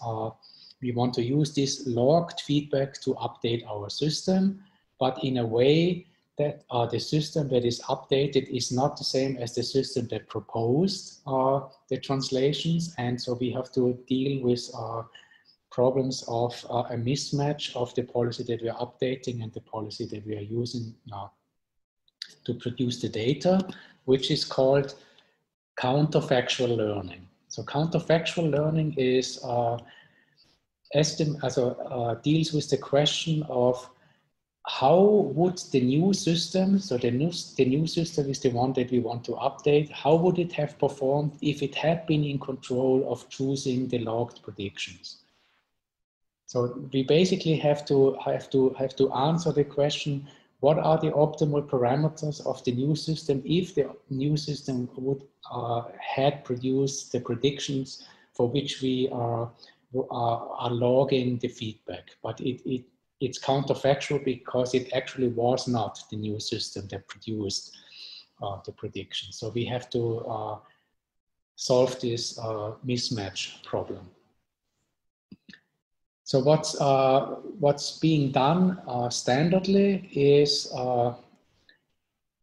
one is using inverse propensity scoring to learn the new system, the target policy. So the data that you are using in inverse propensity scoring is data logs where you have the inputs, the outputs, and the rewards for the output. So that's your data log. And you have a logging system, which we denote by mu of y given x. And you have your target policy, which is p theta. Yeah. So what we want to now do is we want to maximize the likelihood of this particular function here. It's the empirical estimate of the rewards for a normalized or importance or normalized target policy. So rho theta is our target policy divided by the logging system probability. So the whole scenario is called propensity scoring because the score that you get from your logging system is called the propensity of the logging system. So how likely is a particular output under the logging system? And now you have to make sure that if when you're learning the target policy that you are de-biasing your estimates. And de-biasing is done by importance sampling. So the idea is quite simple. You are just dividing or prorating the probability of your outputs under the new model by the probability under the sampling policy. So the idea is outputs that have been very likely under the logging policy, they are now a little bit, they are taken, they are prorated, they are normalized, so they are not taken as important in your data. So if they have been very likely to be produced by the logging system, then they are downgraded a little bit. And the ones that are very infrequent because the logging policy didn't like them, they are upweighted. So you want to see them, you want to take them more seriously and learn from them. So, and why does this make sense? Is this an unbiased estimator? Yes, it is. How can you show this? So it's, the idea is quite simple. So if we look at this equation here, we just rewrite it by writing rho as P divided by mu, right? This is what we have here. Then we can see that this formula here is actually an expectation, yeah, under mu, yeah. Mu is a probability, and we are looking at the expectation of the random variable R under mu, because all the data have been produced by our sampling or the logging system mu. So what we see here is it's an average over the samples produced by the logging system. So it corresponds to the expectation under the logging system. And if we now divide the probability of our target policy by this very same probability mu, it cancels, and what we get is an expectation under pi, which is what we want. We want to have an unbiased estimator of the expectation of R under the new target policy. And we get that by producing the sample according to our logging system mu, and then we are dividing by the probability of mu. Yeah, this is called importance sampling. So we're getting an unbiased estimator by sampling from mu and prorating the samples by mu again. Okay, this is all nice and good, and this is well known, and unfortunately, it's not applicable to our case of machine translation or natural language processing in general if you use commercial systems. So why is that? Commercial systems use, if they use logging, they use deterministic logging. So what it means, deterministic logging is they show one translation and they get feedback for this one translation. This is logged. So that means we don't know anything about the logging policy mu. We don't know how probable this translation was. We have to assume its probability is 1. Yeah. So it's an exploration-free deterministic logging. And there is theoretical work that shows that under deterministic logging, that it's impossible to learn because you have a very, very strong bias to these deterministic logs. But on the other hand, there is other work that shows that some of the techniques that have been introduced to reduce variance also reduce bias, and they can be used to do both debiasing and reducing variance, and you still can learn. And we will show or see experimental results where we can actually learn from deterministic logs. So the problem, as I just said, there is no correction in the sampling bias since we don't know mu, or we have to assume it's 1. And the problem is, if you don't correct the sampling bias, it's an even more severe problem as having this bias. The learner that learns from log data can show a degenerate behavior in that the probability of the data is maximized by setting the probability of all log data to 1. So that means you're not giving more weight to the data that get a high reward, and you're not downweighting the data or taking them less seriously if they get a low reward. But if you just say all log data, I want to set the probability of them to 1, you are still maximizing the data probability. This is a behavior that you want to avoid. And we will show techniques that avoid this problem and also help you to get around the bias problem. Okay, so one of the solutions to get around the bias is it's not actually a technique. It's something that is implicit in sequence-to-sequence learning, namely or especially in sequence-to-sequence learning for transformation problems. Is the input varying over the sequence of learning. So for every input, you get a new output. And you're implicitly exploring the output space by looking at different inputs. So it's not the same input that you are producing outputs for. It's every input has a different, every source sentence has different translations. Some translations, of course, they must appear more than once, otherwise you can't learn anything about them, but there's enough variation implicitly in the input. And Bastani et al. Have shown that, have formalized this and have shown that if you have enough input exploration, you can actually learn. You can get around the problem that has been described as an impossibility result for exploration free of policy learning by Langford and Strehl.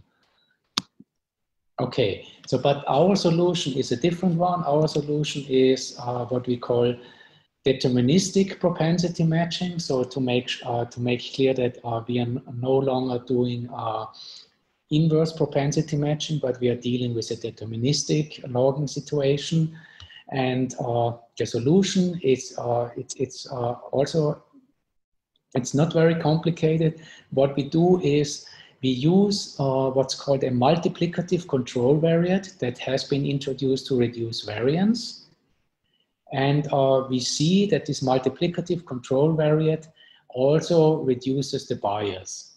So the multiplicative control variate, what it does is, so we are replacing P by P divided by the sum of the probabilities for all for all the data. So basically for the whole data set. Yeah. And another trick is we are using the probability, not the same probability here, but the probability from the step before, in order for the gradient-based estimation to decouple the parameters theta and theta prime to have an easier form of the gradient estimate. Otherwise, you would have a dependency here, and the gradient is more complicated. If you just say this is the probability from one step before, then you get a nicer and simpler gradient estimate. So the effect of this self-normalized control variate or multiplicative control variate is that not only does it reduce variance, so we can get a similar formula to the formula that we saw for the additive control variate. So if we compute the variance for this whole term, then we see that it's reduced. If we divide by this term here, and but it's also decreasing the bias. So the larger B gets, the larger this normalization term, also the more samples we look at in these normalization terms, the less bias we will have in our estimate. And intuitively, what's going on here is, if the problem is that you can get a maximum likelihood estimate by just saying every data point that I have seen, regardless of its reward, has to have probability 1. Then if you do a normalization over the whole data set, then you are avoiding that probability mass is shifted to low reward data by normalizing through this. So you want to make sure that this normalization constant only looks at the high reward data points and not at all data points. Otherwise, you are taking away probability mass from the higher reward outputs. So this, in effect, prevents this behavior that you actually want to avoid. It has been introduced as a variance reducer, but it also is a bias reducer. Something that's best of both worlds. How can that be possible? Well, it works experimentally. We see that it works. Okay, so if we do offline learning now under deterministic logging, the gradients that we would get for inverse propensity scoring would look like this, where we have this rho function, which is the intensity importance sampling normalized probability, and here it's not importance sampling. We are not dividing by the logging probability, but we are dividing by the probability of the whole sample. But it's the very same form. It's as easy to implement. It's easy to understand. Okay, so now let's look at some experimental results for real data, and let's see how this deterministic propensity scoring works, and what about other techniques that can be applied. And so what is the problem? The problem that we are looking at now is, so this is an example for an e-commerce translation. So the translation is for the title only. And it says game nerd computer geek beach towel. Yeah. And you can rate this translation on a 5-star scale. So we did experiments where we had around 70,000 item titles translated from English to Spanish, and 150,000 ratings. And ratings meaning ratings by users who actually looked at these e-commerce sites. And what we found, unfortunately, when we calculate agreement between raters, there was no agreement in the original ratings. Then we paid raters to replicate the ratings. We didn't find any agreement between the paid raters. We even found low inter and intra-rater agreement, and we basically had to conclude learning is impossible from these data. It's learning from noise. And from noise, you can't learn. So what were our lessons? Learning from noise because we are missing reliability and validity of the human feedback. So what does that mean? Reliability means the raters don't agree with themselves and with each other, and validity means that the raters actually don't know what they are doing when they are giving the ratings. So the instructions for the ratings for this site were very unclear, and even if you look at the site, it's very cluttered, right? It's very hard to understand that what you are doing here is actually only rating the translation of this title here. You are not supposed to look at the price. It doesn't matter what the product is. It doesn't matter in which location this product is sold, but this is all going into these ratings, right? If the price is right, then the translation must be right. Otherwise, I wouldn't look at it. And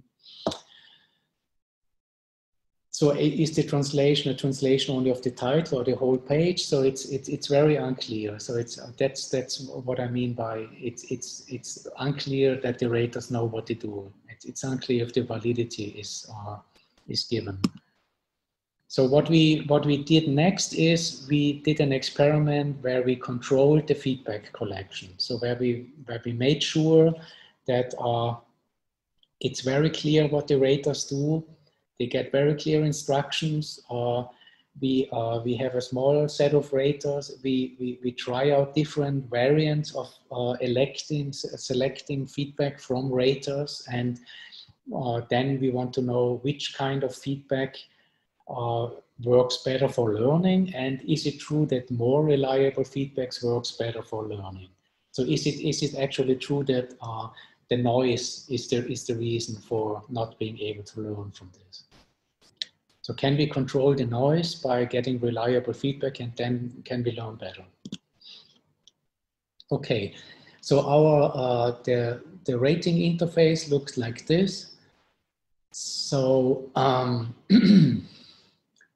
here on this side, you see a 5-point scale where you only see one translation and the original, and you're supposed to say how good the translation is. And here what you see is 2 translations, and what you have to do is you have to say which one is better, or don't I have a preference. So 5-point Likert scale versus pairwise preferences. So there have been a lot of papers written that claim that one type of feedback is better than the other, and that it's basically without any experiment, it's clear that more reliable feedback leads to better results in learning. So this is basically, yeah, common sense statements, right? So we wanted to verify these common sense statements, and we were actually quite surprised. So what we did, the first study is the reliability study. So what is better in terms of reliability, 5-point or pairwise feedback? And then what we call learnability is, once we get this data and train reward estimators, are the reward estimators standalone better than the other? And if we plug in the reward estimators into end-to-end reinforcement learning, where do we get better results? So what's your guess? If we look at the whole pipeline, if we select feedback from 5-point, where you only see one translation, is this more reliable feedback that leads to better learning, or is the pairwise feedback the way to go? All you have to do is look at 2 translations and say, this one is better than the other. Where will you get more reliable feedback points? Well, we will see. So this is the table with Krippendorf's alpha agreements for inter-rater and intra-rater. And what we see is if we do a filtering of the ratings, and filtering means that we are discarding weird raters for 5-point feedback, and we are filtering out very different or very complicated translations for the pairwise feedback, then the best result that we can get, so we tried out all possible options, is we get to 0.5 agreement for inter-rater agreement for 5-point, and only to 0.39 for pairwise. So the common sense idea that pairwise rating is always easier because you only have to compare one with the other, and it's a clear-cut judgment, whereas on a 5-point scale, you never know what is good and what is bad. All translations are either good or either bad, depending on the system and so on. We clearly saw 5-point feedback is the way to go. Okay. So we also did a qualitative analysis by asking the raters about the difficulty, and that's our explanation why the ratings for the pairwise were so difficult, because many of them said the distinction between very similar translations was very hard. So there might be two very good translations or two very bad translations, and how do you decide? One rater says this way, the other says I'm going the other way. Then what the other advantage of 5-point versus pairwise is for 5-point, if raters are skewed, so if one rater always likes to be very lenient and gives very good scores, and the other one is very pessimistic and gives very low scores, you can always bring them on the same scale by, for each rater, subtract the mean, divide by the variance, and basically center them to their average, and then they will be comparable. So this bias can be filtered out, and this is not possible for pairwise ratings. It's a binary judgment. Okay, so this was a learnability, reliability. Now learnability means, if we now have this data, how do we learn from them? So let's learn reward estimators. The first reward estimator, or our main reward estimator, is a mean squared error estimate, where we take the rewards and compare them to the predicted rewards and minimize the mean squared error for an architecture that is based on a convolutional network for sentence classification. Now we just extended this from a source side only to a source and target model, where we do convolutions over source target pairs.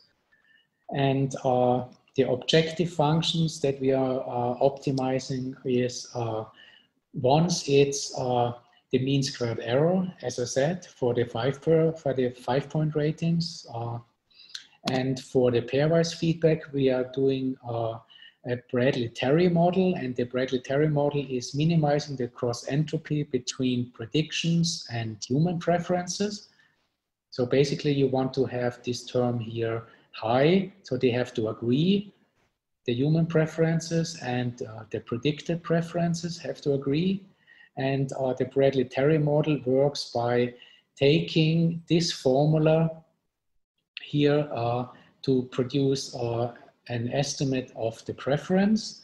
And what we are doing is, after learning the Bradley-Terry model, using the cross-entropy objective, we are taking the estimate of R as our reward estimator.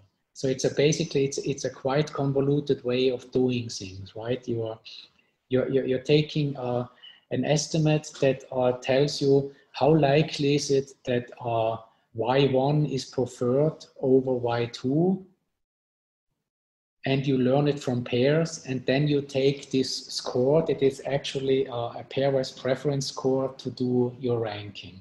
I mean, this is a very standard way in pairwise ranking, that you're actually learning a score for pairwise preferences, but then you use this score as a ranking score for all your outputs. You're no longer producing pairwise rankings. But that's a model that has been used for a long time, and it has been recently reintroduced in the machine learning community by Cristiano, and they use it for robotics and produce nice results. So that's the state of the art in pairwise, using pairwise feedback, and we wanted to see how good that works.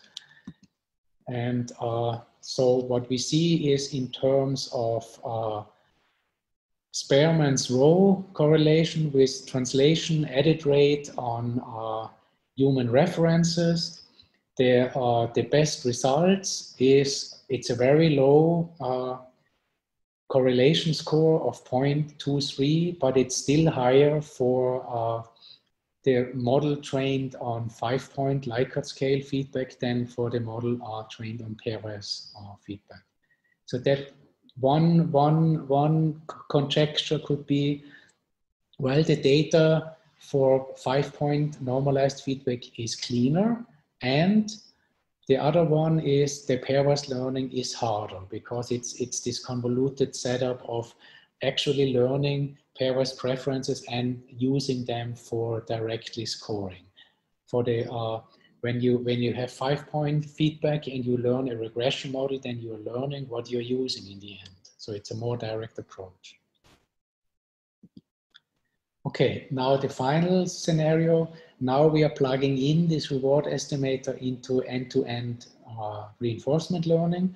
So the idea is you want to tackle the arguably simpler problem of learning the reward estimator first, and then use this reward estimator to provide unlimited learned feedback, and you basically can do online learning again. You can basically use the same techniques that you always used for reinforcement learning by assuming you get unlimited feedback. You're no longer getting banded feedback because you are using a reward estimator. Yeah?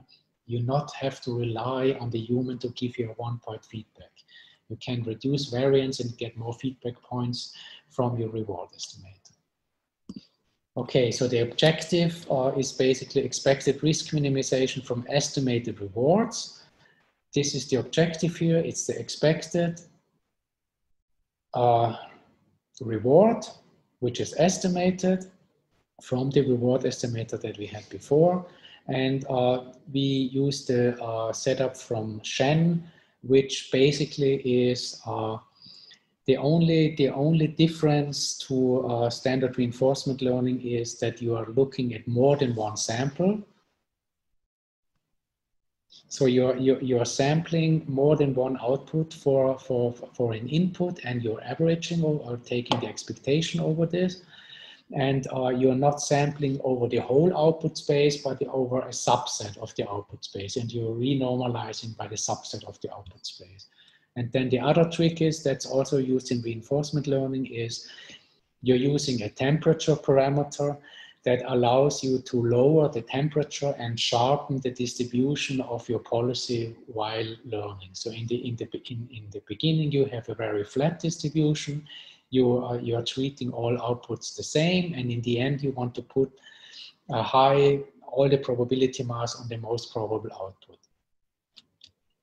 And what we also do is we subtract the random average of rewards to reduce the variance and the bias. Yeah.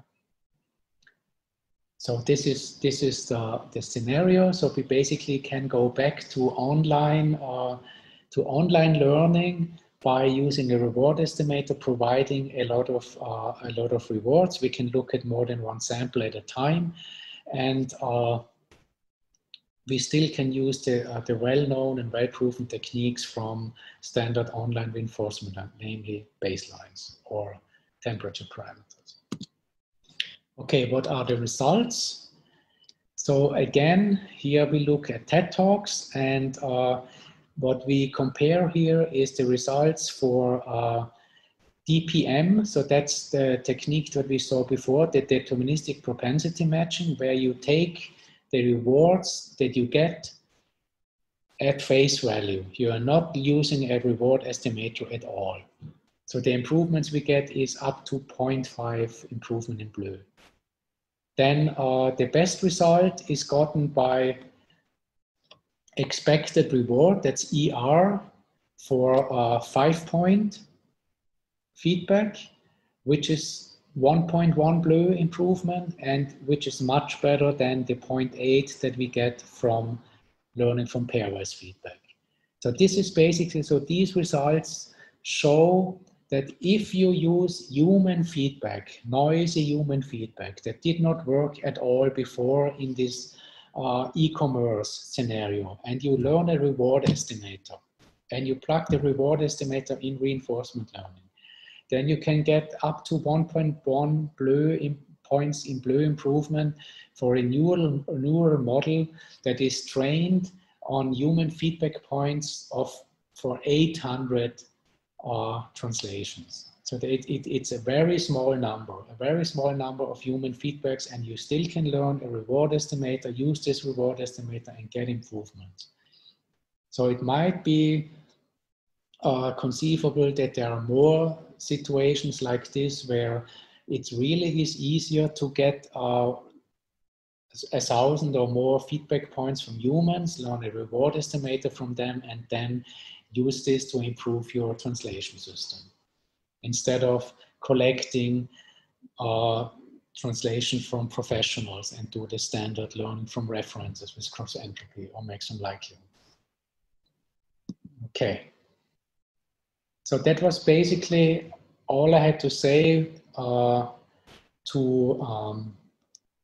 learning from human feedback, and just one slide on recent developments in sequence-to-sequence reinforcement learning. So most of the papers that you will see are in the area of learning from simulated feedback, and the idea basically is you have a task and you have an evaluation metric. You can use this evaluation metric as reward signal, and you can tune your system to get better results on this very evaluation metric by doing reinforcement learning.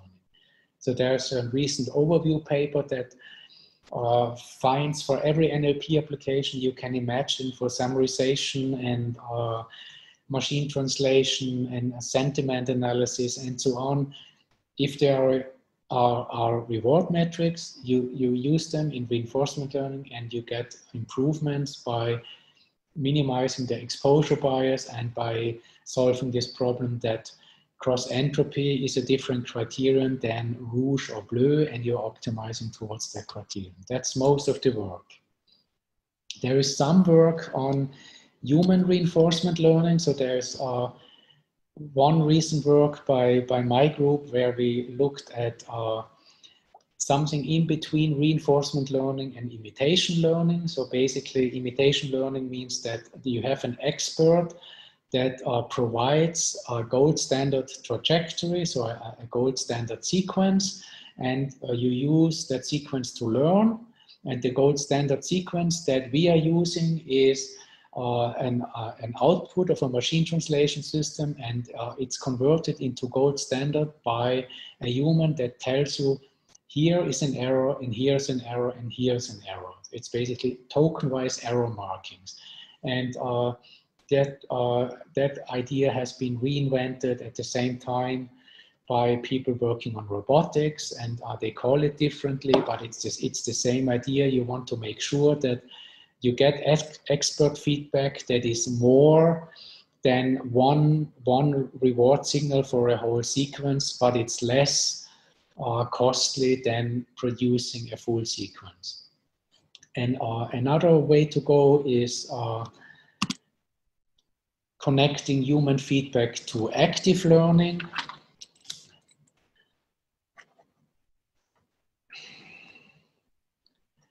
And the idea here is you use the standard heuristics in active learning, namely, which are the data points that I need a user to annotate. You use reinforcement learning to learn this. And our idea was you're not only learning which data do I want to, or do I need annotations for, but for which data do I need which kind of annotations. So maybe some data are easy enough that the annotation I need is only a reward signal or an error marking. And some data are so hard that I really need a full-fledged output signal that I can learn from. So that's the direction our work is going at the moment. So connections to imitation learning, active learning, to improve learning from human feedback. But most of the work you will find is from simulated feedback. Just search for the word simulated or evaluation metric in the paper, then you will immediately see that whatever they claim is a real world scenarios is actually what I would call a simulation. Real world means you're involving humans, even if it's hard and to do so and costly, but this will be the future to go. And so to summarize what we have learned, so it was a long lecture, we have learned the basics of reinforcement learning that can be found in standard textbooks by doing policy evaluation and policy optimization for tabular scenarios with dynamic programming, for model-free scenarios with Monte Carlo techniques, or temporal difference learning. Then we learned the basics of policy gradient techniques, and we saw how to apply policy gradient techniques to sequence models. And then we saw, what if we don't want to use human references or gold standard data to simulate our feedback, but if we actually want to elicit the feedback from humans, well, we have to go to offline learning, and we have to make sure that we get a good reward estimator, reliable feedback, a good reward estimator, and then we can plug that into an end-to-end system for reinforcement learning. Then that's the last time to ask questions, and thank you very much for listening to me so far.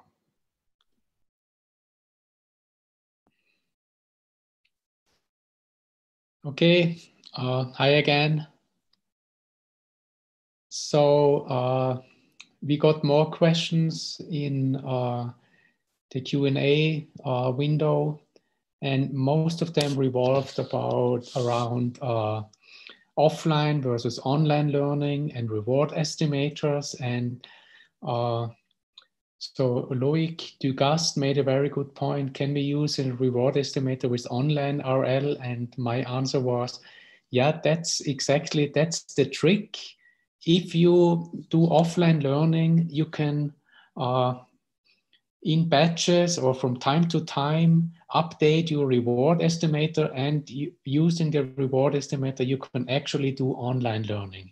You can do whatever is the best to do, what is the the most well-known scenario for reinforcement learning, namely online reinforcement learning. It's just that your rewards are delivered by a model that is updated from time to time. And oh, my video is off. Okay, no. should start now. So yeah, that would I think that's a way of turning offline learning into online learning that is not really in the mainstream of the reinforcement learning research, because people actually don't have the problem that they have to do offline reinforcement learning. As I said before, mostly it's if you want to do offline learning, you do supervised learning, and you will get your data from somewhere anyway. This is the solution that most people take. But if you really have to do offline learning, then that's a good way of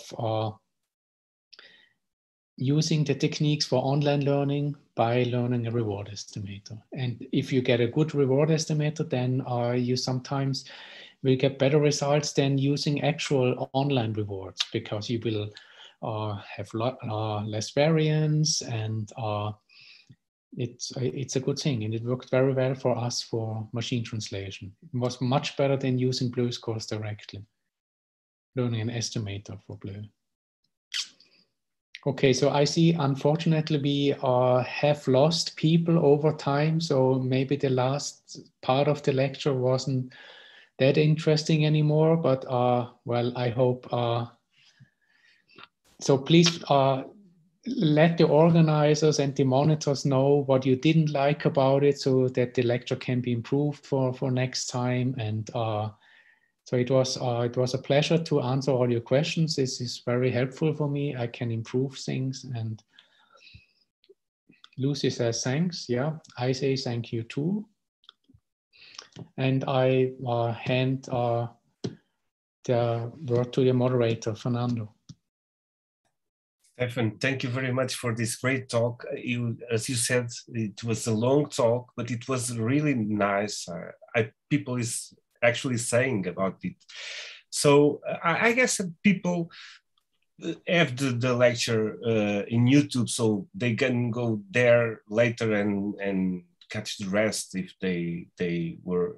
And I think that most people is also in a different time zone, so they don't actually come at this time, but they will come later. But it was a great talk, and it was you covered actually very much of everything, but basically about reinforcement learning.